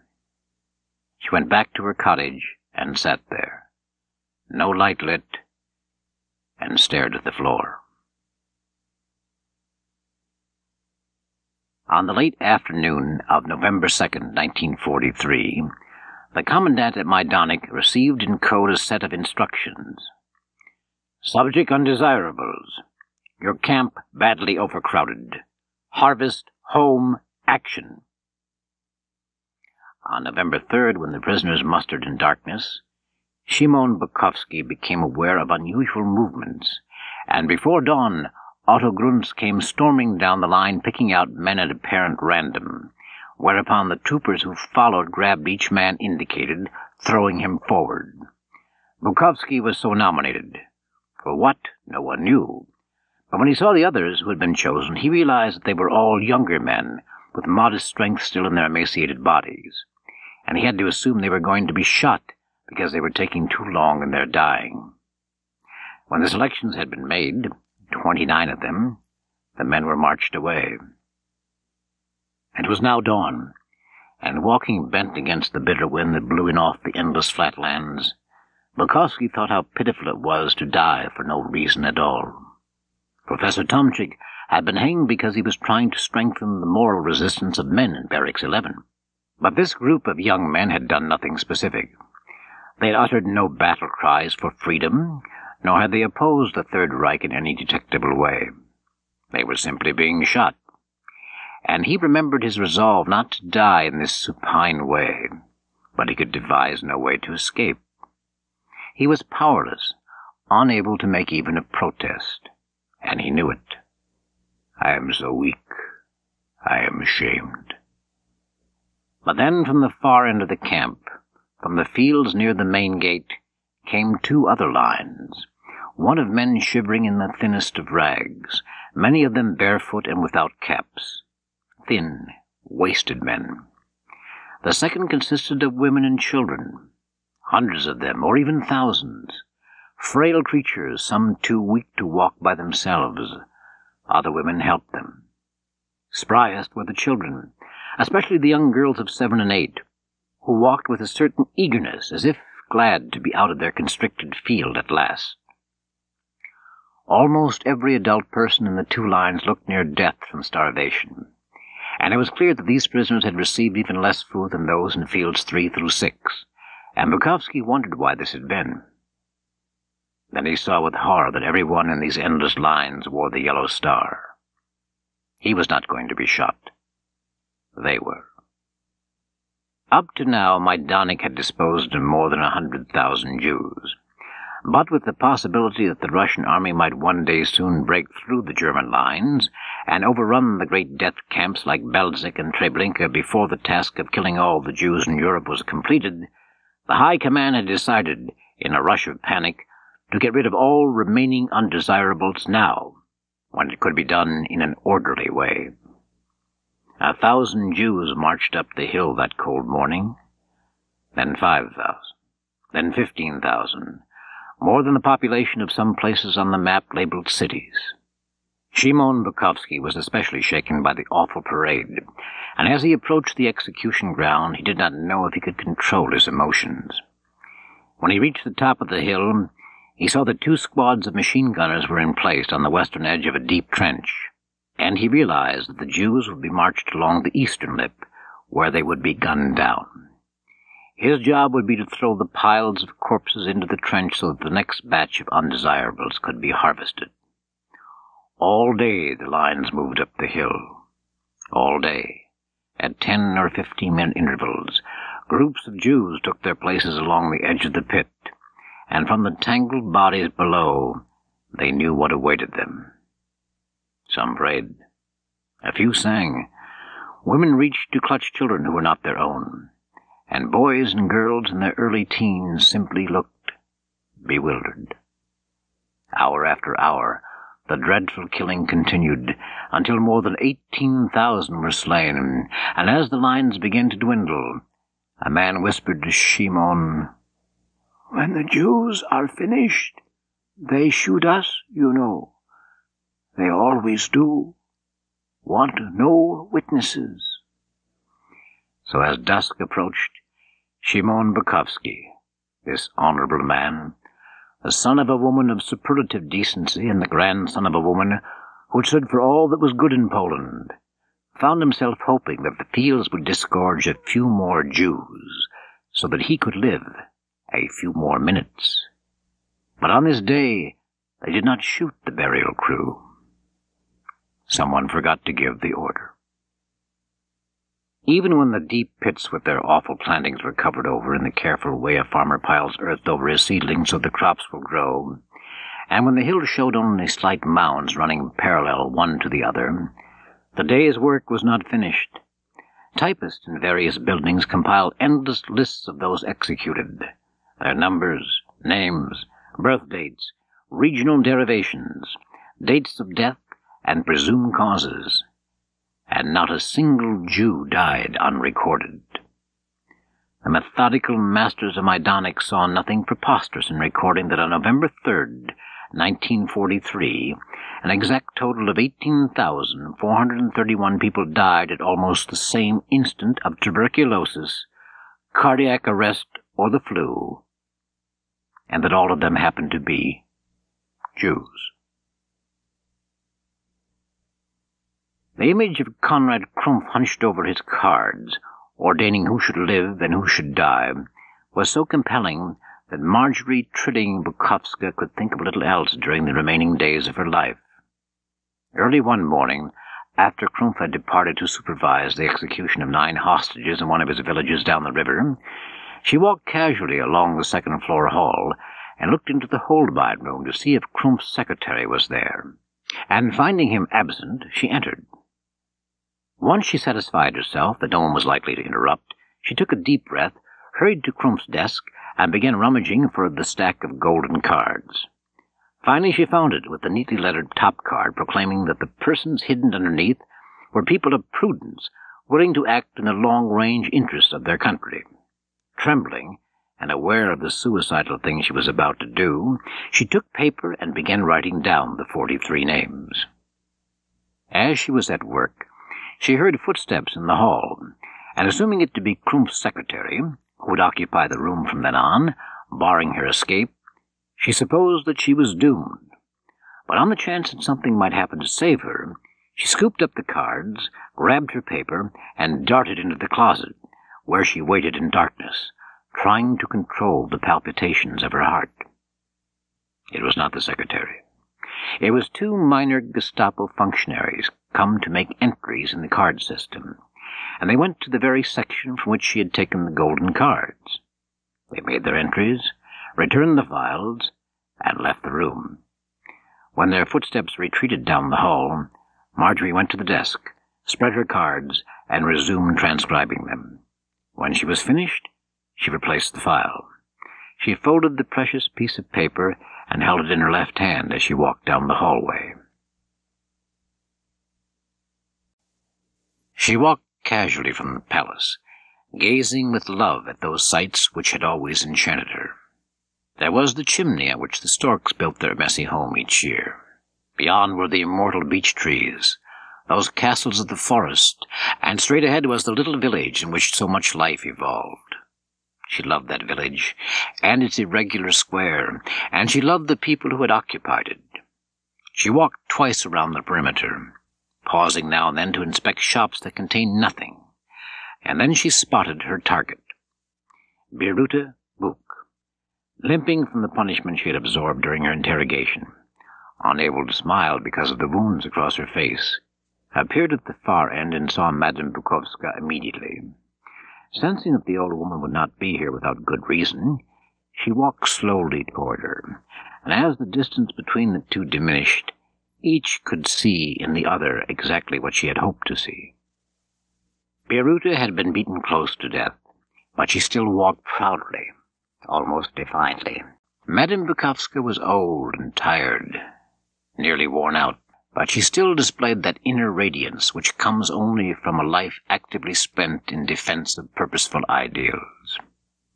When they stood face to face, Marjorie leaned forward like a village busybody to inspect with her right forefinger Birute's scarred cheeks, but with her left hand, so that none could see, she delivered the fatal list of names. "Kill them all," she whispered. And when Birute gasped at such a message, Marjorie took her by the shoulders and turned her sideways so that light could fall upon her damaged face, as if she wished to see it more accurately. "They are traitors. Kill them all." Abruptly she dismissed the peasant girl as if she, Bukowska, were still gentry from the great house, and Birute the serf, and then resumed her passage about the square. But as she reached one of the corners, she half stumbled sideways, as if struck by a cart no one could see. And she staggered twice, reached out for a handhold that was not there, and died in the sunlight. Because Poland continued to play such a vital role in the eastern theater of war, the attention of its patriots had to focus on what was happening along the battle lines in Russia, and every inch of territory regained by Soviet troops was greeted joyously by those partisans who saw in communism the path that Poland must take when peace came, and with growing apprehension by those more conservative men who had begun to hear rumors of how the Russians were behaving in towns they captured. At first Jan Buk sided with the pro-communists, cheering the Russian victories. But when rumors of a massacre of Polish officers at a place called Katyn Forest began seeping in, he had to wonder. Hundreds, maybe thousands, murdered by the Soviets. But then he heard the pro-Russians describing the way they wanted the new Poland to be, and he was not pleased with the prospect of surrendering his farm to the management of others, and he was downright displeased with their proposal to outlaw the Catholic Church. The war raged to its climax, and as tremendous news surged out of Russia, Leningrad breaks its siege, Vitebsk is freed, great victories in Ukraine. The individual battles of the Polish occupation accelerated. Jan Buk and Bieruta had to be suspicious of everyone, yet continued their personal warfares against the invader. And inside the charnel house of Majdanek, Szymon Bukowski had to study with the instincts of a ferret every whim that possessed Otto Grunst, lest that capricious dispenser of death and life drag him some morning to the gibbet in Field 4. He was assigned to the concrete rollers, and day after day, with bare hands, he had to grasp those ice-cold iron handles and exert almost superhuman effort with this team to move the massive rollers back and forth so that the roads, in the words of Otto Grunst, could be nice and a credit to the camp. It was soon obvious that a prolonged assignment to the rollers would kill Bukowski. The terrible risk in the weeks ahead, he realized, would be that some morning Grunst might find him in a coma and move him to Barracks 19, where, without regaining consciousness, he'd soon starve to death. But then a miracle happened. Each barracks had at its entrance a good, strong cot provided with warm blankets, its own bucket of water, and clean eating dishes. This was always occupied by some newly recruited Gestapo man whose job it was to keep order and forestall incipient subversion. For some time it had been the quarters of a weak-chinned city lad. But when he showed signs of cracking under the strain of watching so many of the prisoners die from starvation, Otto Grunst requisitioned a new man, and he received a most unlikely replacement. Willie Zimmel was a round-faced, tow-headed, good-looking farm boy of 19 with flashing blue eyes and a congenial grin. He liked people, and was so gently simple-minded that he refused to see Majdanek as the charnel house it was. When he first saw the physical condition of Barracks 11, he was appalled at its messiness. Those hundreds of double-decker planks, each with one filthy blanket, those lines of men who had not washed in months, the scores with infestations of lice about which they did nothing, and he took it upon himself to improve matters, but only through exhortation, never with any ration of soap or lice powder or better food. Men, you must develop self-pride. You cannot simply live decently with lice crawling everywhere. He always harangued them as if they wanted the lice, as if they had plenty of soap but refused to use it. He assured them every morning at muster, if they would but wash themselves more carefully, look out for the cleanliness of their sleeping places, and spruce themselves up generally, they would feel better. Then, remembering the joy he found in the Hitler-Jugend programs of physical exercise, he initiated at morning muster a series of gymnastics. Bukowski realized that Willie Zimmel lived in a world of dreamlike simplicity where torture and starvation and hangings did not exist.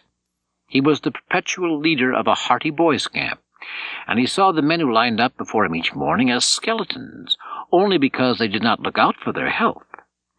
One morning, when a man from Willie's barracks was hanged for no discernible cause, Bukowski heard Zimmel say, "But he must have done something terribly wrong."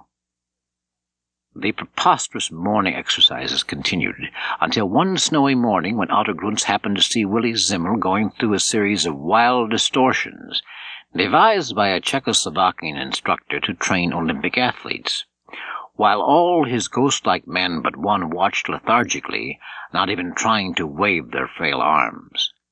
They were a pitiful lot, gaunt, almost skeletal.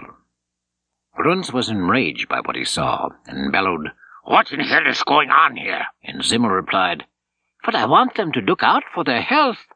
And Gruntz screamed, "Stop it, you pig's asshole!" Zimmel was mortified by such a command. He could hear those who knew German starting to laugh, but he also noticed that one man from his barracks had a look of compassion on his face, realizing that he, Zimmel, had merely been trying to help. And that brief look, for that 100th of a second, would save Bukovsky's life. One morning, as Zimmel was walking idly back from the main gate, he happened to see Bukovsky straining at the concrete rollers and went over to him. "Isn't this heavy work?" he asked naively, and when Bukovsky nodded, Zimmel remembered hearing of one of Bukovsky's first jobs in the camp. He asked, "Are you the one who used to be a shoemaker?" And Bukovsky nodded again, but this time nothing further happened. A few days later, when Shimon was dragging the road in front of Fields 5 and 6, he witnessed the arrival of some 9,000 women and children, the largest contingent of its kind ever to reach Majdanek, and in that mass of people he happened to notice a young girl, perhaps 9 or 10, dressed in good shoes, a Russian-style woolen cap, and a new overcoat. He never saw the child's face, but from the proud manner in which she bore herself, it was clear that she hoped to behave well. Transfixed, he watched the child striding along, trying to keep up with the older women, her hands in the pockets of her coat, her head bravely erect as the horrors of the camp unfolded, and then she vanished in the teeming crowd entering Field 5, where he knew her fine clothes would be stripped from her, leaving her to sleep in a thin, miserable shift on bare ground, with only a frail blanket to ward off the pneumonia and the fatal bronchitis.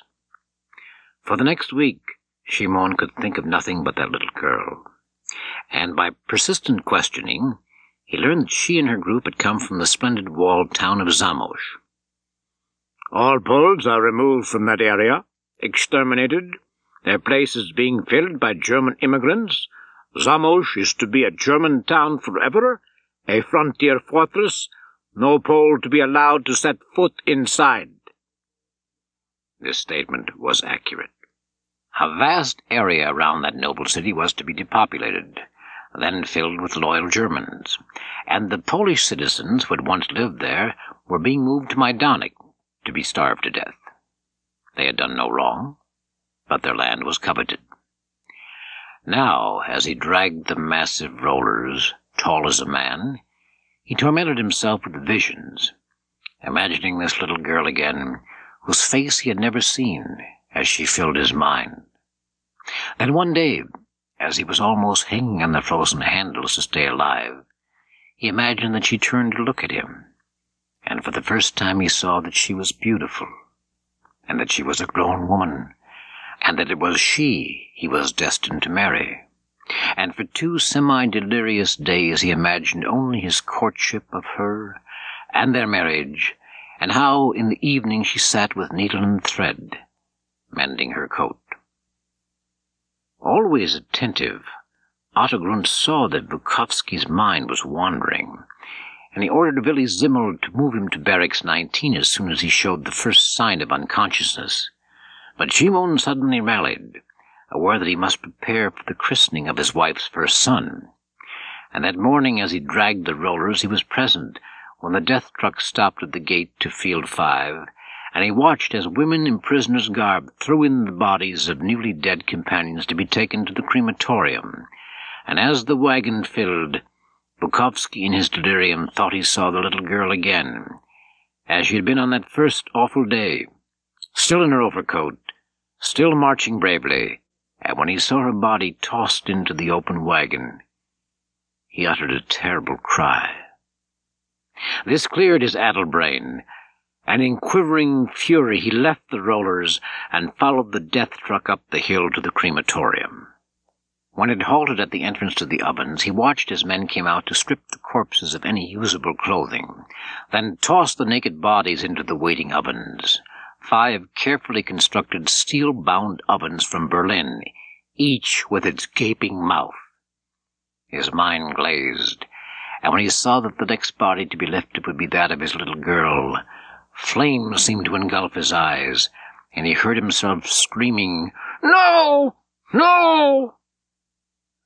Again his mind cleared, and he realized with new horror that he was far from his assigned duty, and that if caught, he would be shot at once. So he started running back to Field 5. But this route took him right past the guardhouse from which Otto Grunz conducted his business, and he was terrified, for the closer death came, the more he wanted to live. And now from the guardhouse came the man who would send him to his death, and Shimon was prepared to do battle when he heard a mild voice asking, "Where were you? I was looking for you." It was Willy Zimmel, and he told him that the officer who ran the shoe repair shop wanted him back again. "He said you were a good shoemaker." Almost too weak to follow, for on this day he would surely have passed into final coma had he returned to the rollers. Shimon accompanied Zimmel to the shop, where he resumed his old job and regained his sanity. But he never forgot Field 5 and the little girl in the overcoat, and when his calmer moments returned, he swore that her death would be avenged. Planning how became even more obsessive than his former preoccupation with beer and food. Stupid acts like trying to murder Otto Grunz he dismissed, but his gyrating mind did evolve 6 or 7 reasonable alternatives, not one of which could he at the moment put into operation. Gradually, however, amid the storms that possessed him, he came upon exactly the right revenge. Having noticed a daring Pole he thought might be planning escape, he watched the man intently for a week, then whispered one night, "If you make it, tell the underground to wipe out one of the German settlements at Zamość." The would-be escapee, knowing well that his chances were 80-1 against, and that slow strangulation awaited him if he failed, was the kind of man who could appreciate what Bukowski was saying.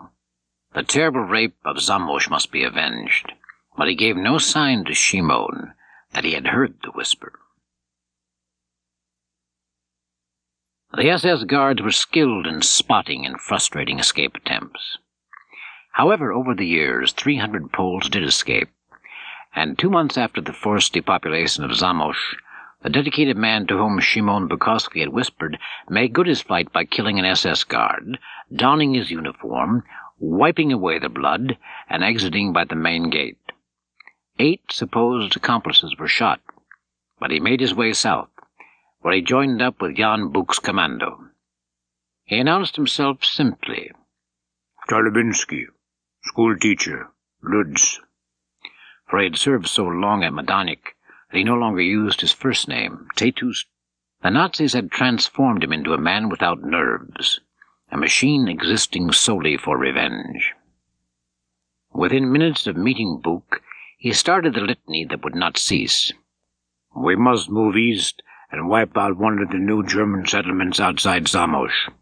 And when Buch hesitated, he added, "We must let the entire German occupation know they will never have an easy night in any house they've stolen from us." "You mean," Buch asked in amazement, "that we just take a village at random, surround it, and kill everybody?" "Exactly. We must strike dare into their craven hearts." Again Buch hesitated, but Chalabinsky would not relinquish his plan. The underground leadership sided with Chalabinsky. Buch joined in the assault, but his obvious distaste for the operation was the beginning of an unbreachable rift between the two men. The next challenge awaiting the Stork Commando came when the Nazis began testing their new secret weapon, the V-2 rocket, in the region. On the Eastern Front, an Allied victory seemed to roar across the land like a firestorm blown in the Asian steppes. gathering momentum with every mile.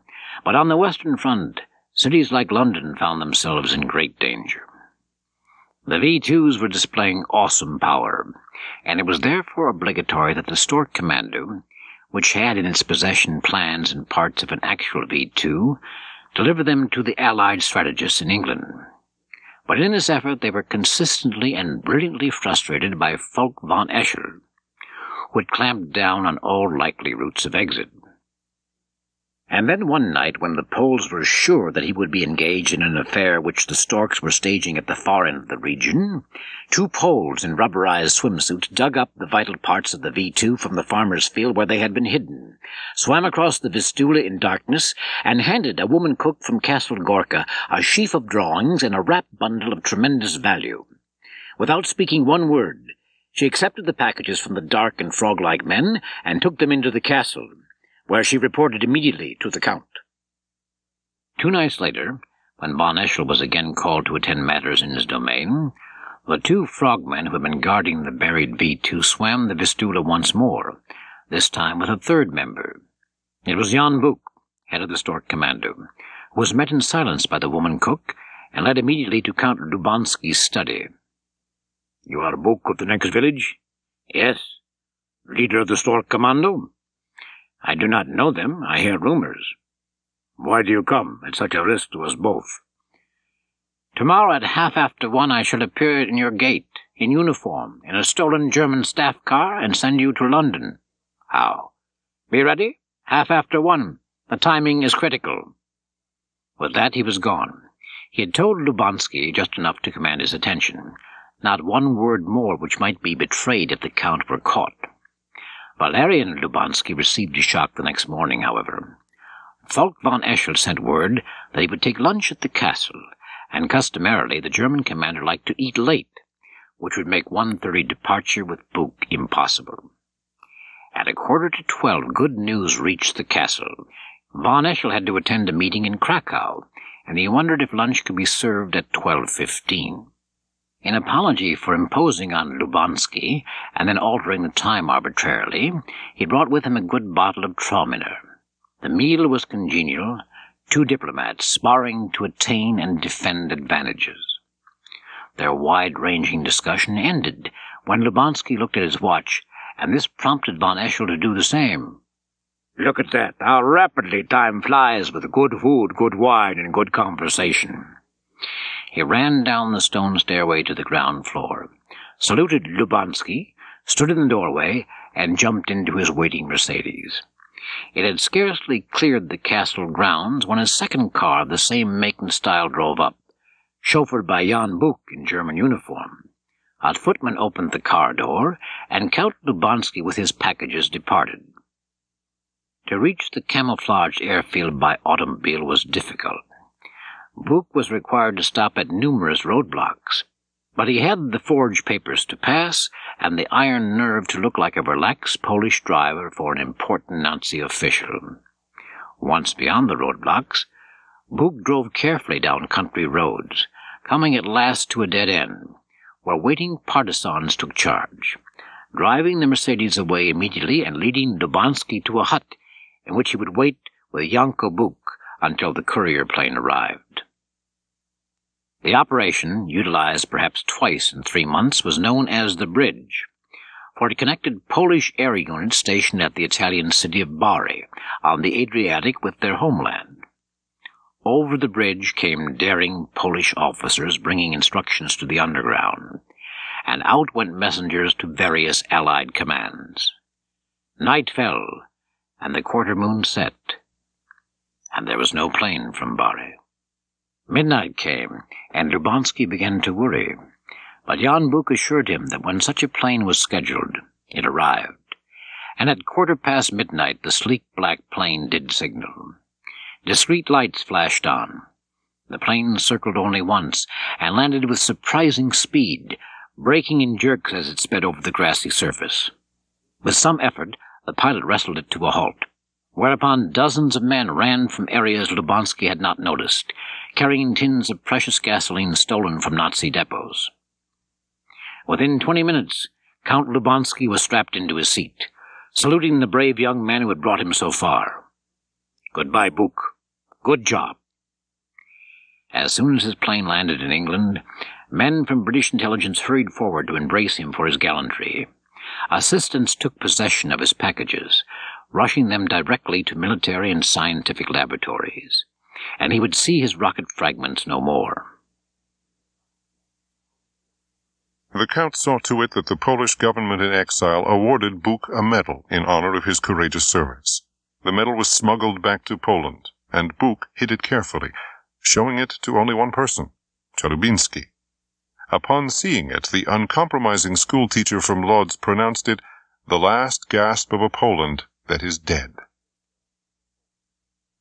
The war ended along the Vistula almost a year earlier than on the Western Front, for by July 20th, 1944, it was obvious to everyone that Soviet troops would enter Lublin in a day or two, and the Polish citizens of that city, who had suffered so cruelly when the Nazis were victorious, would now have an opportunity to observe how these same Nazis were going to conduct themselves in defeat. At Majdanek, any late-arriving Jews had already been liquidated during the preceding 3 weeks, so camp officials decided there was no necessity for a general assassination. But individual field commanders like Otto Grunz were encouraged to clean out everyone they did not like, either by hangings or by point-blank gunfire. Grunz sought out one man he disliked intensely, this Szymon Bukowski, who had escaped Barracks 19 by maneuvering an assignment to the shoe repair shop, but he could not be found. Willy Zimmel, the physical fitness fanatic, had hidden him. Trials of the lesser Nazi officials were held in Lublin itself, and at lightning speed. A few local Poles, selected because of their unswerving devotion to communism, Titus Czelubiński was one, were allowed to help the court in minor capacities, but Poles in general were excluded. It was a Russian victory, and the Kremlin insisted there be Russian justice. Walter Nach, from under the clock, fainted at the sight of his gallows. Otto Grunz was hanged from the gibbet which he had so often commanded at Field 4. When the hangings ended, Szymon Bukowski discovered to his amazement that he wanted to remain in Lublin, for Professor Tomczyk had awakened him to larger responsibilities than those available in a village like Bukowo. Within 2 weeks of the liberation of Lublin, a university was operating. A course in architecture was offered, even though for the moment there could be no drawing tables or drafting materials, and Bukowski, remembering Tomczyk's death shout, "Rebuild! Rebuild!" and wrote. With 7 other students as emaciated as himself, he stayed at the home of Professor Tomczyk's widow, and she did her best to feed the young scholars. But there was still very little food in Lublin, and often they ate poorly. But one glorious day Mrs. Tomczyk found a chicken, and one of the students was able to fetch some bits of pork from the country, and she announced, "Tonight we have a victory celebration." And she prepared a real Polish feast, pork and sauerkraut with coriander seeds mixed in, a plate of chicken parts, a fine soup made from the various fats. But when the students were seated, with Bukowski occupying the chair Professor Tomczyk would have used had he been there, and the soup was served, suddenly Bukowski started to shake, and then lowered his head, and the others were aware that he was sobbing uncontrollably. No one spoke, for in these days of sudden peace people did strange things. After a while the shaking ceased, and with some effort he regained control. Pointing to the rich soup on whose surface floated globules of yellow fat, some as big as a gold Austrian crown, he said, "I would have strangled my brother for a bowl of soup like that." One of the most touching moments of victory came at the village of Bukowo, when the men of the Stork commander were finally free to leave the forest of Szek. When the men who had endured so much saw the ruined palace and the charred spots where the cottages had stood, they, too, wept. But the most powerful moment came when Jan Buk, heroic leader of his commando, walked the length of the village square, no longer wary of spies, no longer afraid of being captured by Nazi patrols. He simply walked past a row of cottages bearing in his arms the once fatal quern, which could now be restored to its proper place. At last he saw Biruta, saw the deep scar across her face, and without calling out, he went up to her, holding her before him the symbol of their hearth. She took it, and then fierce tears coursed down her cheeks, for she better than most could appreciate the significance of its return. The happiness of the Books was brief, because a few mornings after surrender, a staff car roared into the village, and a Russian official descended with a list of persons to be arrested. The names had been designated not by Russians, but by radical Poles who wanted to be sure the new state would be headed in their direction. But it was the eighth name which evoked cries of great protest from the villagers. Jan Buk, aged 27, who accepted a medal from London reactionaries. The soldiers dragged her confused husband into the square and lined him up against the wall with the other enemies of the state, where the official harangued them. "You are enemies of the Polish people, who now own this country, and of the Soviet government which has given you your freedom. You will be taken to camp until your re-education is completed." The prisoners were not allowed to say goodbye to their families, or to take with them any personal possessions, and when Biruta realized that she was going to lose her husband again, she tried to stand with him, but the Russian soldiers pushed her away so violently that she stumbled and fell. Jan moved to help her up, but was stopped by bayonets. A military truck now wheeled up, and when it was halted before the wall, 3 young Soviet soldiers in brown uniforms leaped out, formed a cordon, and loaded the Poles into the back of their truck. The prisoners were moved eastward toward Siberia, and were never heard from again. The second session between Buk and Bukovsky began with a tour of Bukovsky Palace for the reporters and selected television cameramen. During the tour, the guide paused to acknowledge Szymon Bukovsky's role in the rebuilding of Poland. "After the German occupation," she said, "in the years from 1950 through 1970, Pan Bukovsky, now a minister of government, was responsible for the rebuilding of Poland's destroyed treasures. He rebuilt Castle Gorka, where some of you are staying. He rebuilt parts of Lublin, but his heart, I do believe, was in the rebuilding of the palace we are now in." Some reporters felt afterward that this tour, instructive though it might be, had been a ploy on the part of the government to inflate Bukovsky as their negotiator, but even these doubters had to concede that his work of restoration along the Vistula was triumphant. A French critic wrote, "Architect Bukovsky made not a single mistake in his buildings. Now we shall see what he can do with his recalcitrant farmers." Jan Buk was no longer an embattled farmer. During the 4-week recess, the reluctant Warsaw government had agreed to issue him a passport to appear on Japanese television. After his appearance in Tokyo, other countries issued invitations, and his trip unexpectedly had turned into a whirlwind tour of the capitals of the world, where he met with President Reagan and Pope John Paul. He was now a statesman, so acknowledged by other statesmen. He carried weight where he before had only carried conviction. Szymon Bukovsky was not the same man either. Stiffened by his series of hammer-blow consultations with leaders of the Polish government, who themselves had sought secret instructions from Russian envoys who had slipped into the country, he was in no mood to make irrelevant concessions, and in the opening minutes he announced his first decision.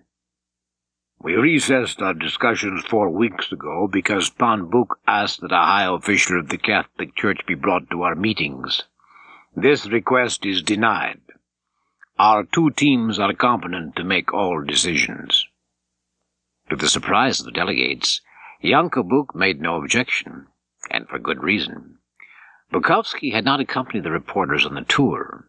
He spent that time seeking out Buk and assuring him that together they would meet with the Bishop of Gorka that night, after the session ended. When Buk asked where, Bukovsky confided, "Secretly, at the castle." Buk had steadfastly refused to lodge in the palace with the other delegates, preferring the familiarity of his own cottage. It was not difficult for him to slip away after dusk, but he had to wait for the car that would carry him and Bukovsky to their meeting with the bishop. After a while the latter made his escape, and they sped with dim lights to the town of Gorka, where the bishop was waiting. The Bishop of Gorka was a saintly man, 63 years old, and with a face that looked as if it had been carved of wood and allowed to weather as the central figure in some treasured roadside shrine. He wore his white hair combed forward in the Julius Caesar style, which was appropriate, for his tall, lean figure resembled that of the aging Caesar when the daggers came at him.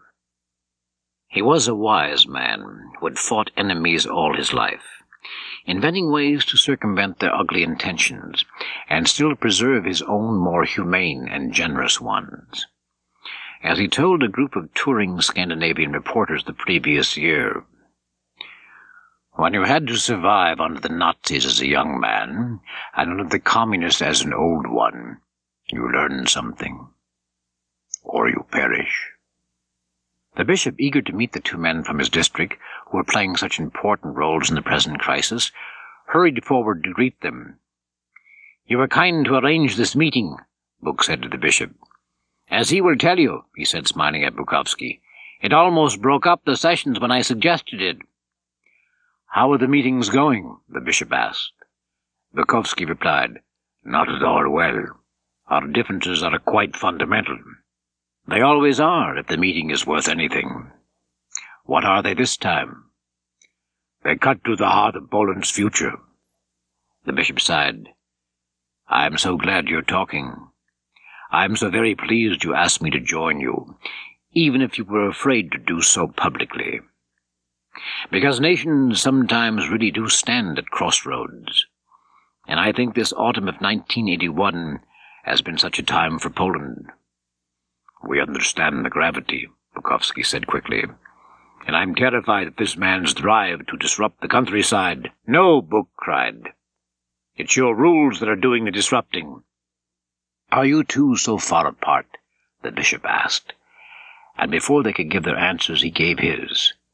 "Surely the three of us can find common ground. I mean, we three in particular."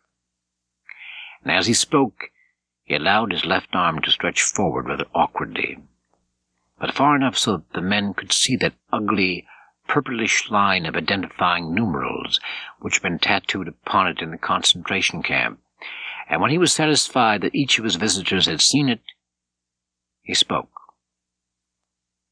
"Szymon Bukovsky, in the interrogations at Lublin and Majdanek, you went through two of the worst hells this earth can provide. That you survived when so many others didn't is a tribute to your courage and the strong body your parents gave you. But I am equally impressed that on your release you dedicated yourself to the rebuilding of our nation. Here in Gorka, I see your reconstructed castle every day, and it's a monument to you. Few men are ever given a chance to build their own memorials. You were offered that chance, and you built it exceedingly well. Because of what you saw during the war and the occupation, you became a communist, a very wise one, I'm told. I suppose you understand the theory rather better than you do its application. But because you were so savagely treated at Majdanek, you exercise your own authority with gentleness and even love. Poland can be grateful that so many of its communist leaders are like you, and not like the Nazi officials who terrorized this land in their day. Mr. Minister, there is no warfare between you and me. I know you, and I love you for the brave man you are. Your governmental decisions, well, that's another matter. And you, Farmer Buk, what a distinguished son of Poland you are. Did you know on that dreadful morning when the Nazis arrived in your village and lined up the people to be executed, your great-aunt Miroslava, that's Pan Bukovsky's mother, did you know that the man who stood next to her when the machine guns fired was my uncle, Father Barsky of this parish? Yes, I dedicated myself to the priesthood that awful day. I told my mother, "They've killed Uncle Pavel. I must take his place." So we three are bound together in ways we might not recognize at first. We are 3 men of this soil, products of the fertility of this fortunate land. We followed 3 very different paths, but we have all come to the same critical moment, in a bare little room on the banks of the Vistula. But we 3 are competent to discuss the future of a nation we love, and I suppose that's why we're here tonight. "The basic issue," Bukowski said firmly, "is that we must remain socialist, and we must remain in tandem with the Soviet Union." "But not dictated to by them," Bishop Barsky said. "We fought that battle in the church, and we won. Russian communism takes economic production rather more seriously than it takes religion. Oh, don't you believe that? The pressures the Russians, and your own people, Mr. Minister, the pressures you put on the church were tremendous, because communism has always seen the church as competing for the souls of men like Farmer Book here." Bukowski dropped his arrogance. "Do you think the two can coexist?" "They do coexist," Bishop Barsky said. "Happily? How many married couples that coexist in total happiness? Not too many, if I can believe my ears. But the years roll on, and they live together, and a sense of decency develops, and children of good quality are produced and brought to manhood, and I suppose that's what love is." Up to this point, Jan Buk had been principally a listener as Bukowski and the bishop parried, but the meeting had been called by him to provide guidance in the areas of his concern. "Is it possible to have a farmers' union which will do for us what Lech Walesa has done for his factory people?" Bukowski was overeager to settle that question quickly. "Nations do not allow farmers to have unions. No nation does."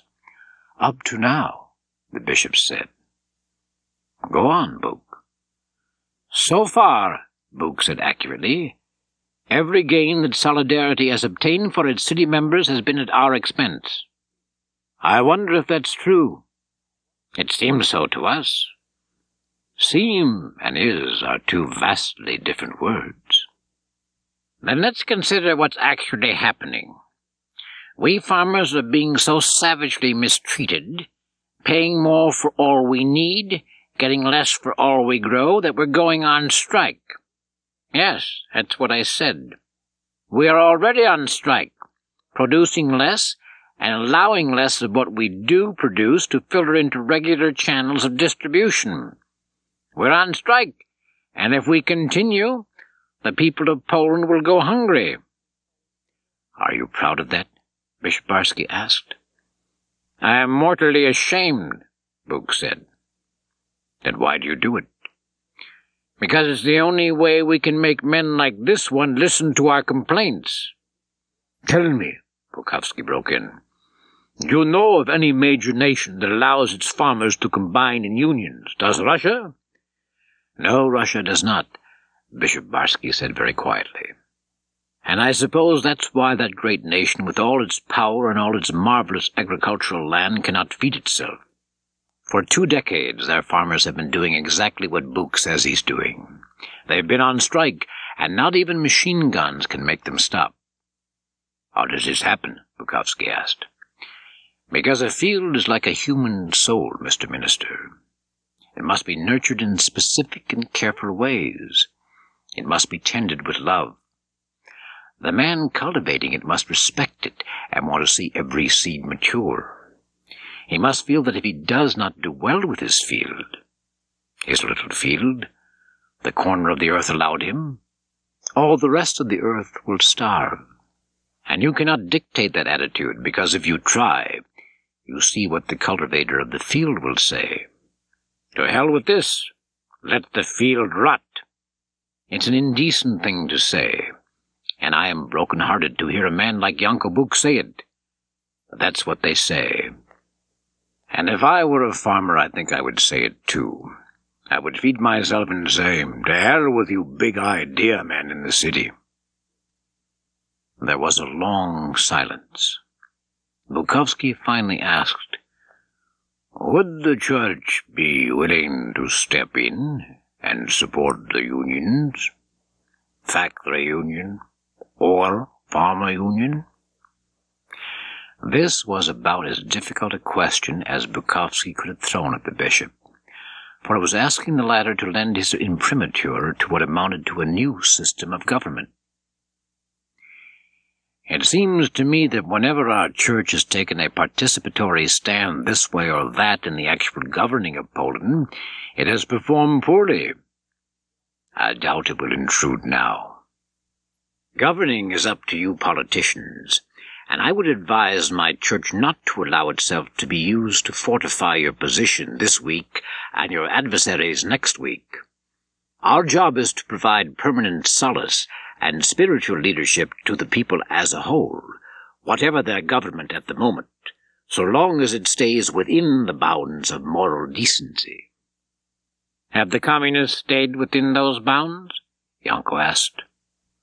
"According to their definitions, yes. Can you, as a good Catholic priest, love the communists?" "I do. I love you, Shimon. If I had a son, I would want him to be a man much like you, fighting each battle as it roared at him from whatever new horizon. I bow down before you, Shimon, because I know. I know." Again his left arm revealed that horrible collection of purplish numbers, and Bukowski thought, "Isn't it the damnedest thing? The Nazis were so orderly in everything, but they slapped their numbers on their slaves in such haphazard fashion. I think they'd be ashamed of such disorder. No two numbers lined up with any other two." Then, suddenly in a blazing vision, he saw coming through this barren room the little girl from Zamość, striding along so proudly in her good overcoat, which would soon be stripped from her, and as she disappeared through the wall, he knew he had nothing more to say this night. At the meeting next morning, Bukowski presented a surprise to his troublemaking farmers.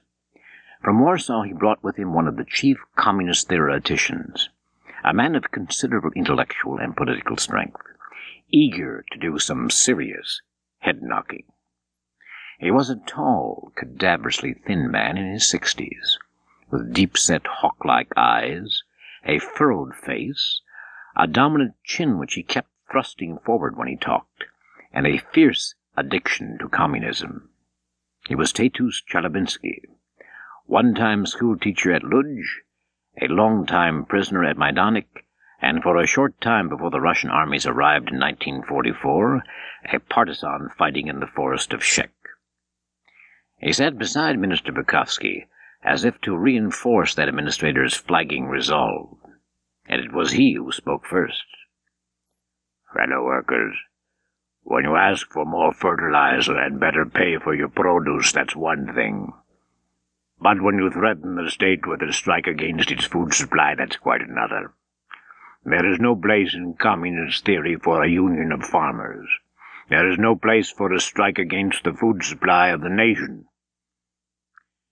Yanko Buk, aware that the Polish and Russian governments were trying to overwhelm him, knew that he must fight back, and with whatever energy he possessed. "If communist theory means that people must go hungry, Pan Chalabinsky, then maybe you'd better restudy your theory." Chalabinsky flushed at this rebuke from a peasant, and was about to lash out, but Bukowski reached forth a hand to restrain him. Buk then said, "Pan Chalabinsky, surely friendship with the Soviet Union, which we all cherish, does not mean that our farmers have to make all the mistakes that their farmers have been making for 50 years. It can't mean that Poles must go hungry the way Russians go hungry." All morning Chalabinsky hammered away at Buk, reiterating that in the grand design outlined by Karl Marx and Lenin, there was no place for a union of farmers, and finally he scored a most telling point. "All agencies of production, Especially the land belonged to the people, who have wisely placed its management in the hands of the Communist Party. It is not your land to abuse, Pan Buk. When Buk stoutly advanced the argument that it was the government, and not he, who was abusing the land, Bukowski had to notice with apprehension that Farmer Buk seemed to have an almost physical dislike for Chelyabinski, and was taking delight in opposing even the good points the theoretician proposed, and he wondered what could have generated this automatic rejection. He could not know that from infancy Yanko Buk had been familiar with the names and deeds of Tadeusz Chelyabinski, for when his mother, Biruta, was able to talk with those former members of the Stork Commando, who had not been banished to Siberia as enemies of the new Communist Poland, she saw clearly that it could only have been Chelyabinski who placed Jan Buk's name on the list of those to be deported. No one else could have done it. No one else knew about the medal from London, and no one else had so consistently opposed Buk's leadership. It was obvious, therefore, that Chelyabinski had murdered, so to speak, the heroic leader of the Storks, Yanko's father. And now he, Yanko, sought to test what this strange man was like. The more he heard Chelyabinski speak, the more clearly the philosopher's character stood out, and the more satisfied Yanko became that this man was the type who could have sent a close companion to exile and death. Watching ever more closely, he saw the portrait of a fanatic, and as he listened to Chelyabinski, he could imagine him uttering the words that had doomed Jan Buk, and his bitterness toward the philosopher and all his preachings deepened. But now the session took a sharp turn, which none of the participants could have anticipated, for Szymon Bukowski took command. Forcefully, and with a good deal of intelligence, he started to hew out the solution to the problems of the farmers. Ignoring Warsaw, and rebuffing Chelyabinski when the latter grew too doctrinaire, he said, "Let us find a Polish solution to these matters." Regaining the chairmanship that was rightfully his, he began a practical analysis of what steps must be taken now to protect the nation's food supply. "Always Poland will remain Russia's close ally, respected minister, so I need to offer no more reassurances on that point. And always we will find our solutions within the communist doctrine, so we can put those matters to rest. On the one hand, we cannot allow our factory workers to disadvantage our farmers. On the other, we will not allow our farmers to hold the entire nation for ransom." "Fine words," Buk cried sarcastically. "You've made Chelyabinski happy, and you've obviously made yourself happy, but you haven't made me happy." "No more of that, Pan Buk. We're about to spell out the course of action our government intends to follow with regard to its farmers." "Beginning when?" Buk asked almost insolently. Bukowski ignored him. "After lunch we have agreed to hear the complaints of certain women. A farmer who grows grain only for sale to the government, and one who grows produce for sale in Krakow. When we've finished with them, Pan Chelyabinski and I will deliver our report." It was fortunate that Yanko went home for lunch that day, because he found his mother in a state of distress. She had heard that Tadeusz Chelyabinski was in the village, the first time ever, and she was trembling to think that within an hour she would be testifying before the man responsible for her husband's disappearance. "When I testify, I shall throw the murder in his face," Biruta said, and her son replied, "Now that's foolishness, and you know it." As his mother combed her hair preparatory to the afternoon meeting at which she was to explain the plight of farm women during this difficult period, Yanko happened to look at the small trunk in which he kept his clothes, and he saw that a shirt-sleeve was hanging from under the lid, something which his wife would never permit, and as he went to the trunk to remedy this, it became clear that his mother had invaded what amounted to his private closet in search of a terrible item. "Mother," he shouted, as she stood before the little wall mirror. "What?" Her manner betrayed she knew the answer. "Oh, my God! Give it to me!" "What?" she repeated, and remained facing the mirror as her son rushed over frisked her as if he were a policeman, and found hidden in her pleated skirt the revolver he used when on patrol to protect the tractor. "Oh, my God," Yanko whispered, falling onto the chair and holding the weapon on his knees. He stayed that way for some minutes, while the two women stood silent. Finally he looked at his wife and asked, "Did you know?" And Kazimierz nodded. "We were going to do it to the animal." Yanko remained sitting, trying to visualize what might have happened had his mother killed a high official of the party. The whole structure could have fallen apart. Everything that Szymon Bukowski had been trying to formulate during the last 2 hours of the morning session would have been lost, and countries like East Germany and Czechoslovakia would have been called upon to join the Soviet Union in stamping out the Polish rebellion. "Oh, God, you could have destroyed us all!" Very carefully, he returned the revolver to its hiding place, for under the disarmament laws insisted upon by authorities, he was not entitled to own such a weapon. And then he went to stand before his two women. "You must do it with words, Mother. Crucify the bastard with words." Biruta Buk did as her son commanded. Eloquently, she denounced Chalubinsky for informing on her husband, and went on to state irrefutably that the theories Chalubinsky had been forcing on the farmers of Poland had failed in every respect. They have not produced more food. They have not created justice. They have provided no encouragement or hope, she said. Chalubinsky, unmoved and unrepentant, thought only of how some day he might punish this woman for her insolence and for her blatant anti-communism. Szymon Bukowski, during the first stages of Biruta's tirade, was deeply irritated by her sweeping accusations. But as he listened to her forceful presentation of deadening data, he began to realize that she was speaking for all the women of Poland. And when he closed his eyes so that he could not see her tense and angry face, he could imagine his mother, Miroslava Bukowska of this village, orating in the precise words Pani Buk was using. When he opened his eyes again, he saw a much different Biruta Buk, a kind of permanent revolutionary whose ideals transcended communism or anarchism or state socialism. She, like his grandmother and his mother, was the embattled Polish woman, fighting terrible injustices which seemed always in the end to overwhelm them. He studied her face and noted again the scar that marred it, and he speculated as to which of her heroic ventures had left her with this mark of honor. And now, as she continued to speak with unrelenting force, he listened more carefully.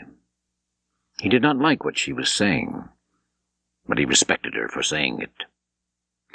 Chairman Bukowski surprised the delegates by announcing a short recess prior to his closing statement for that day, and during the interval the communist leaders took Yanko Buk upstairs.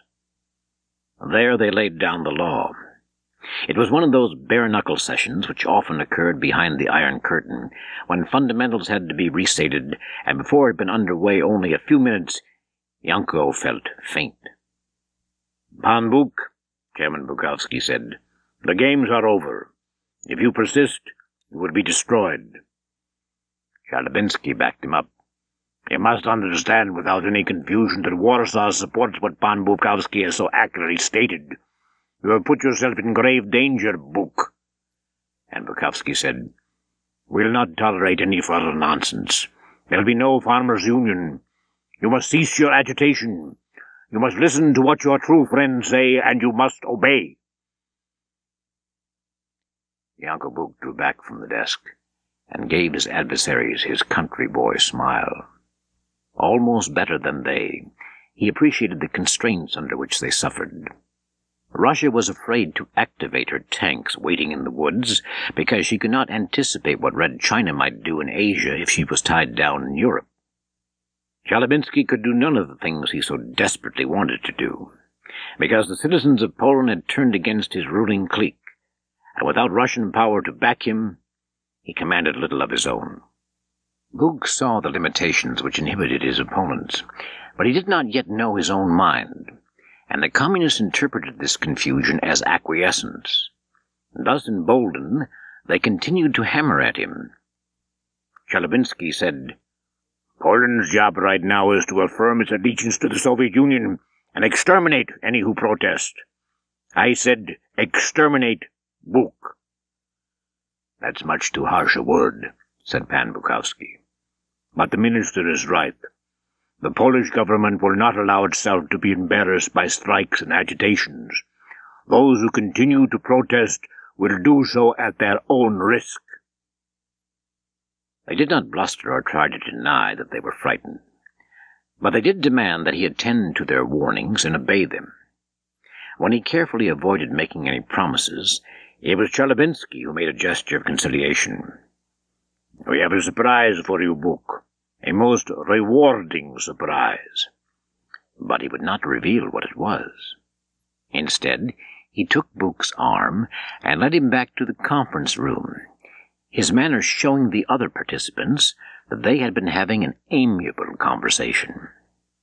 Then he startled the reassembled meeting with an announcement.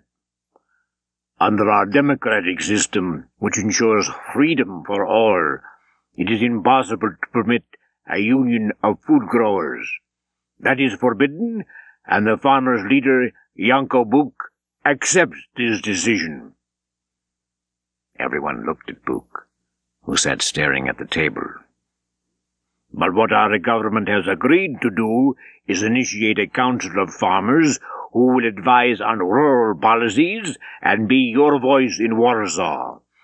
This council will have plenary powers, and we will listen to it. Buk knew what was happening. They're doing this to shut me up, he thought. I'll have a big office and no power. Nothing will change. Smiling, he said, My mother, Pani Buk, who spoke here so forcefully, she's a heroine of the Polish resistance to Nazi terrorism. This afternoon she spoke truth about the mismanagement of our country, and as long as the weaknesses she identified remain uncorrected, I cannot leave my work here. I cannot go to Warsaw to serve as cover for your mistakes. I am a farmer, and I shall stay with my farm. Pan Buk, it is your duty to go to Warsaw as we have recommended. Therefore you can perform a great service for all the peace-loving nations of our bloc. Your job is in Warsaw.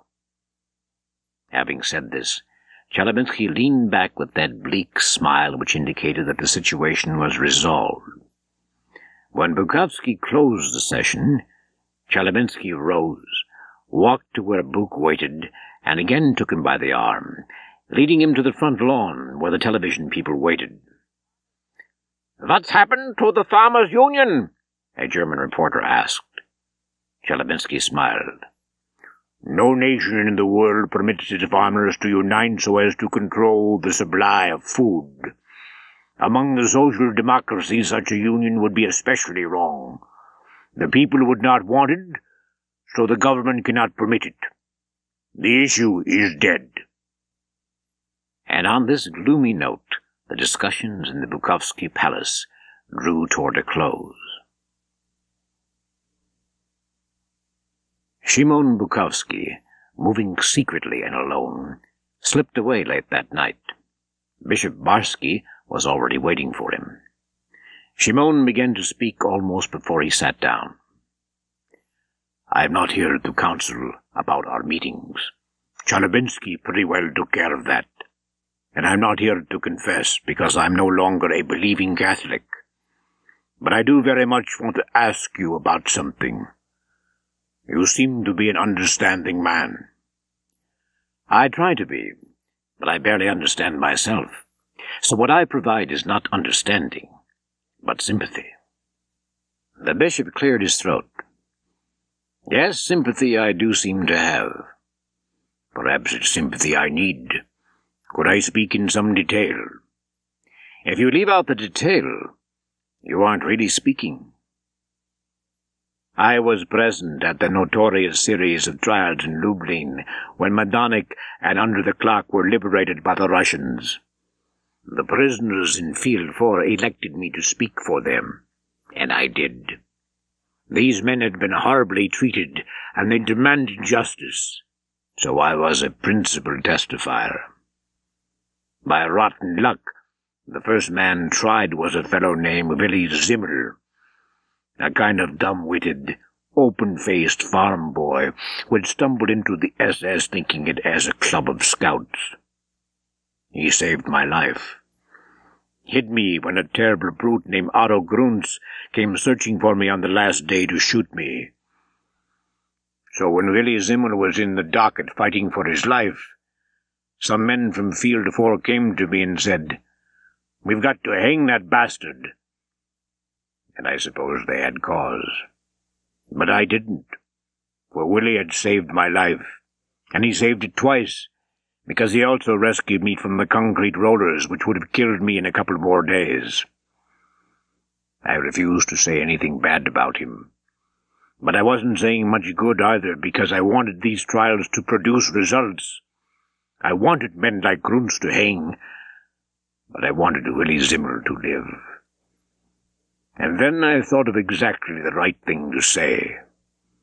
I told the judges that the Nazi command didn't trust Willy, because he was too lenient with the prisoners in his charge, and I related how Otto Grunz had come along one morning and called him a pig's asshole. The judges laughed. The other witnesses laughed. In the docket, Willy Zimmer laughed, a big dumb farm boy from some German village, and in the end he was acquitted. I had saved his life. That the men from my field would wanted him hanged came to me and raised hell. "You dumb fool," they said accusingly. "Your joke let him get away." And they warned me that if I did anything like that with Otto Grunz, enabling him to escape, they would hang me in his place. The warning was unnecessary. No man in Field 4 was more eager than me to see Otto Grunz hang. I wanted to strangle him with my own hands. I testified to everything that I'd seen Grunz do. The hangings for no cause, the dragging of sick prisoners to Barracks 19, where they were left to starve to death, everything. And then, because it seemed so long ago and so ordinary, all the killings, I invented 3 really horrible stories, and I saw the judge shudder. But most of all... Here Bukowski stopped. He reminded the bishop that he must remember that at the time of the Lublin trials he had weighed barely 100 pounds, and he said with a bitter smile he was not in very good shape. He asked if he could have some brandy, and Bishop Barsky left the room and rummaged for some. It steadied Bukowski. The judges looked at me, but so did Otto Grunz, and he smiled. The worse my lies became, the wider his smile grew, as if he were saying, "See, you're no different from me." He knew what I was doing and why I was doing it, but he also knew in time of passion the Polish hero was no different from the Nazi torturer. My accusations were so appalling that the judges asked if I would swear to them, and I cried, "I swear on the Bible itself." So Otto Grunz was hanged from the very gibbet on which he himself hanged so many. And I waited there in the front line, staring at him. And as he stood on the white stool with the rope about his neck, he smiled down at me, still accusing me of being his brother, of being his Polish counterpart. He smiles at me at night. I cannot drive him from my conscience. He tried to murder me, and I murdered him. Is there anything I can do to get this hateful man out of my soul? Bishop Barsky sipped his brandy, studied the glass, and said hesitantly, "A man runs a grave risk, Shimon, when he presumes to administer punishment, because God may have plans which are quite different." Bukowski was shocked. "Do you mean those monsters should have gone free?" No, it was proper that they should hang, because the foulness of their lives condemned them, not you or I. I would still be willing to condemn them for the terrible things they did. But doesn't it seem strange, Shimon, that the large criminals at your Majdanek and my Auschwitz were hanged with great fanfare, while the little criminals who terrorized our villages along the Vistula, they all escaped? Bukowski's tense jaw muscles showed that he was reliving painful defeats, and when he could not speak, the bishop did. Konrad Krumpf, who ordered your grandmother hanged, he fled to Paris, sold some of the art treasures from your palace, bought his way to Paraguay, where he runs a big estate. The two men studied their brandy in silence, which was broken in a curious way. Bishop Barsky clapped his hands and broke into a hearty laugh. Shoving his glass aside, he reached across the table and patted Shimon on the hand. "It's really quite funny, Bukowski, that you should consult me about a Nazi monster whom you can't get out of your soul, because I have a little Jewish rabbi that I can't get out of mine." He laughed again and poured Bukowski another drink. "You may not know it, but in Auschwitz, the Nazis were particularly brutal with priests and rabbis, because they felt a need to ridicule and denigrate all religions except their own. This meant that priests and rabbis were often thrown together, and there was one horrible little cell with only one small window rather high up, into which they crammed 60 or more men at dusk, expecting to find 38 or 39 of them suffocated by morning. Twice I spent a night in that cell. I survived the first time, one of 19 who did, because as I was about to be jammed inside, a little Jewish rabbi whose name I never knew whispered just 4 words: "Stand opposite the window." That was all. When I found myself inside, one of that scrambling mass, I saw what he meant, for all the big and powerful fellows were fighting for a place near the window, which allowed me freedom to take my place against the wall on the opposite side. Secure in position and tall enough to have my head slightly above the others, I learned 2 things. Such air that did come into the room drifted my way, and those struggling to intercept it at the window killed one another. Toward morning, when I looked as if I might be one of the survivors, I began to look for my benefactor, but he wasn't in the cell. Of that I was sure, for he certainly wasn't one of those still standing, nor was he among the corpses piled on the floor. When I got out, I found that he, along with several others, had been at the end of the line and could not be pushed in. They would be held over for the next night. I saw the little Jew on the work detail next day, lifting great rocks when we'd had no food, not even breakfast soup, and I'd had no sleep. When he saw that I'd survived, his eyes glowed, and he started to come over to speak to me, but guards saw him move, and they kicked him to death. Before my eyes, they kicked him to death. And as he lay there in the prison yard looking up at me, his face torn apart and covered with blood, I wanted with all the force in my body to rush over and comfort him, to take him in my arms, for he had saved my life, and he deserved that consolation in the moments when he was leaving his. But I could not. I had no physical or moral power. The cell had been too terrible, and I stood motionless as they kicked my Savior to death. What was the last thing he did on this earth? He smiled at me. Through the blood that dimmed his eyes, he smiled at me as if to say, "Be not afraid." I seemed to hear this little Jewish rabbi using the words of Jesus Christ. Bishop Barsky lowered his head to the table. and whether he was weeping or praying, Bukowski could not determine.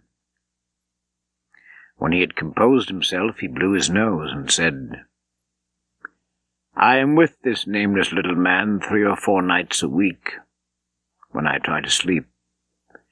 And if I am indeed sympathetic to the trials of others, as some say I am, it's because of the counsel I take with him. He saved my life, and I was powerless to save his." Suddenly he reached forward to take Bukowski's hands again. "We can never exercise the spirits that really matter in our lives, and maybe that's a good thing. Maybe you're Otto Grunz. Maybe he is the crucial member of your life, the way the Jewish rabbi is the vital member of mine. But the bearing of false witness, my lies about a doomed man, that continues to worry me. Lies! Who escapes them, Shimon? Men like Grunz destroy themselves. You merely nodded approval. Don't let him haunt you." "I shall try," Bukowski assured the bishop. "But my other haunting is much more deadening in a way. It comes from a much different source." "Such as?" "Well, I'm much like you. I never married, you know." "I didn't know." "I saw you looking at me in surprise at the conclusion of our meeting the other night. Yes, it was clear that some powerful crisis had come over the talks. You looked quite shaken." "I was. Whenever the soul of Poland, her continued existence, that is, comes under discussion, a little girl in an overcoat enters the room and walks past me without looking, and vanishes through the opposite wall." "Tell me about her." "One morning, when I felt I was at the end of my rope, I witnessed the delivery of a batch of women and children from the dispossessions at Zamość. In that mass, some 10,000, I think, I saw this little girl, 9 or 10 perhaps, wearing a new overcoat and a Russian-style woolen cap. She was very brave." For some moments he could not speak. "I never saw her again, Father. Not really, that is. But I kept thinking about her, and I convinced myself that I did, and always she had on that overcoat. And then I imagined that she was a grown woman, and I married her. And in my madness I used to see us sitting together by the fire in an ordinary cottage. Me tired from work in the field, she mending her overcoat. I do believe my obsession saved me from dying. I risked my life one day by quitting my work and following the death truck that carried her to the crematorium. But whether it was really she or not, I cannot say, for I was so near death that I was not myself. But I was sure that I saw them lift her out as I used to lift out the bodies of children, and I waited until they threw her into the furnace." He stared at the table, a man with a burden too heavy to bear. "I never married, you know." "I didn't know," the bishop repeated, and then the two men sat in silence. The two men may have triumphed over the fire and ice, but they carried scars external and internal that would never heal. And each man knew it, regarding both himself and the one who sat opposite. "How did you gain the courage to survive Auschwitz?" Shimon asked. And the bishop realized that what the younger man had wanted to ask was, "How did we gain the courage?" And he answered, "Character is the sum of all we do before the age of 20.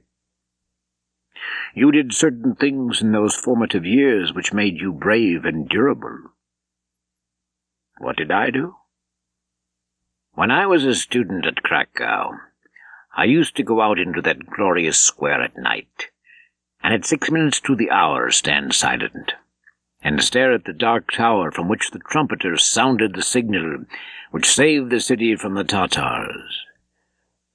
I speculated on how I might have behaved in his place. I vowed then that if my testing ever came, I would sound my warning.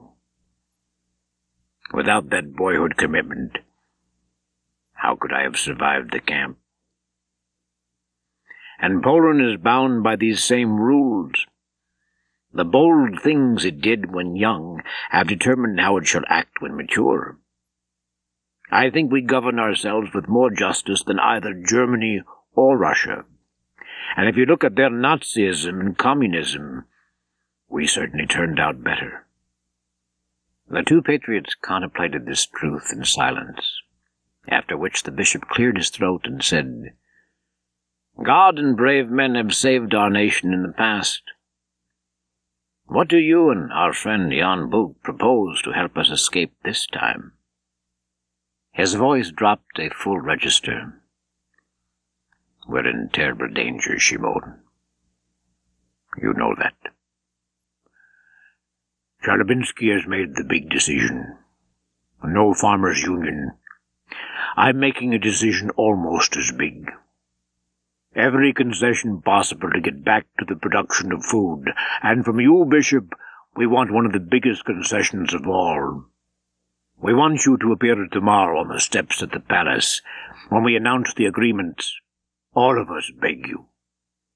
Even Chelyabinski. Especially Chelyabinski. He says no government can rule unless there is a perception of legitimacy. And he says that in Poland, legitimacy is conferred by the Catholic Church and by Vladimir Ilyich Lenin, although he said the names in somewhat different order. Bishop Barski rose and went to the map of Poland, which served as the sole decoration in the bare room. Do you think, Shimon, that this map of Poland is fixed? Has our map ever been fixed? If the two Germanys are allowed to unite, can't you see that they'll march again to recover their lost lands? If the Soviet Union becomes more irritated with us, don't you see that they'll send their tanks rumbling in, and once more our lands will be ripped away from us? The two patriots studied the fragile map, and they could visualize the sweep of armies across it. They could hear once again the sound of hobnailed boots. We must all of us be so careful of what we do, not to alert the sleeping tanks. They're everywhere, in carefully concealed positions, Shimon said. Today the patriotic men of Poland, like Janko Buk, are struggling for a better society, and once more there are nations who fear her, want to destroy her. I'm sorry to see you allied with the tanks in the forest. The bishop, recognizing Shimon as wise and patriotic, did not wish to end his conversation on such a somber note. So as he walked Bukowski to the door, he said, Shimon, clear your mind of torments. Put the ghosts to sleep. That is not so easy. Think of it this way. The little girl from Zamość died to save you. The little Jew from the synagogue died to save me. But Jesus Christ died to save us all. When Bukowski neared the village on his way back, he stopped his car so that he might look at the ruins of the old castle, and he stayed there for more than an hour, just sitting in the dark, allowing images to flash through his mind. Bishop Barski and the little rabbi, the girl in her overcoat, the grinning Otto Grunz, and the bowl of hot, fatty soup at Pani Tomczyk's. After some time of contemplation of the past, he walked the beautiful lanes of the village and crept to the cottage of Yanko Buk, where he tapped softly on the window. After a moment, he awakened someone inside, and cautiously the door was opened. It was Yanko's wife, Kazimera, the country girl, and she was perplexed, for it was still 2 hours before dawn. "What is it?" she whispered, for the others were still sleeping. "I came here before like this," he said. "Let me in." "I'll fetch Yanko," she said. He grasped her arm. "It is not Yanko that I seek." He brushed past her and went into the house, where he awakened Yanko and his mother. When they stood before him, he said, "Years ago I came into this room at this time of night to beg you with tears in my eyes, Biruta, for food to keep me alive. We gave you what we had," she said, drawing her nightdress about her. "Tonight," he was trembling violently, and in the dim light sweat showed across his face. "Tonight I have come on a much different mission. I have been alone. I am still a prisoner in Matanik. I can no longer fight them all." They stood in the near darkness, exactly as they had done on that night when Biruta had worked the stones of her quern, making the forbidden bread for which other women in this village had given their lives. And Biruta and Shimon were as frightened now at the dangers which assailed their country as they had been then. But finally he found the courage to say, "I can no longer bear the burden of these days alone. Biruta, will you marry me?" Next day, December 5th, 1981, at 1 in the afternoon, when the discussions ended and Shimon Bukowski stood before the television cameras to explain what had been achieved, he finished his terse announcements with generous praise for "your good neighbor and good farmer, Yanko Buk."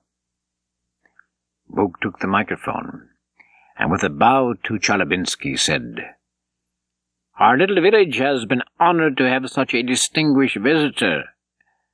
Our talks have been amiable, which was good, because they dealt with vital subjects. I am pleased with what has happened here. It bodes well for our nation. I close with 2 personal announcements. I have been asked, as you heard yesterday, to leave you and go to Warsaw to serve in the government. I shall not go." He turned to face Chalabinsky, who gasped, "I am a farmer, fighting for farmers' rights, and the battlefield is here. My second announcement is one which gives my heart joy. My mother, Biruta, who fought the Nazis for so many years and who bears the scars to prove it, has agreed to marry Shimon Bukowski, who fought them in his own way and bears his own scars. In these meetings I have found him to be a resolute man of honor, and I am proud to have him join my family." On the wedding day, Pope John Paul sent a telegram conveying his blessing. But Tadeusz Chalabinsky, brooding in his Warsaw headquarters, did not. He was outraged that a member of his team should be marrying this Biruta Buk woman who had so scathingly attacked him during the palace meetings. Now from his desk he took out a pile of index cards, gold and yellow, on which he had for some time been listing names of those Poles who would have to be arrested when the inescapable crackdown came. The people named on those cards that were marked with a black cross would be sent to the concentration camps, which would eventually be needed. And to this growing list he added Shimon Bukowski and his wife Biruta. But for the time being, the Russian tanks remained well hidden. deep within the forest of Shek.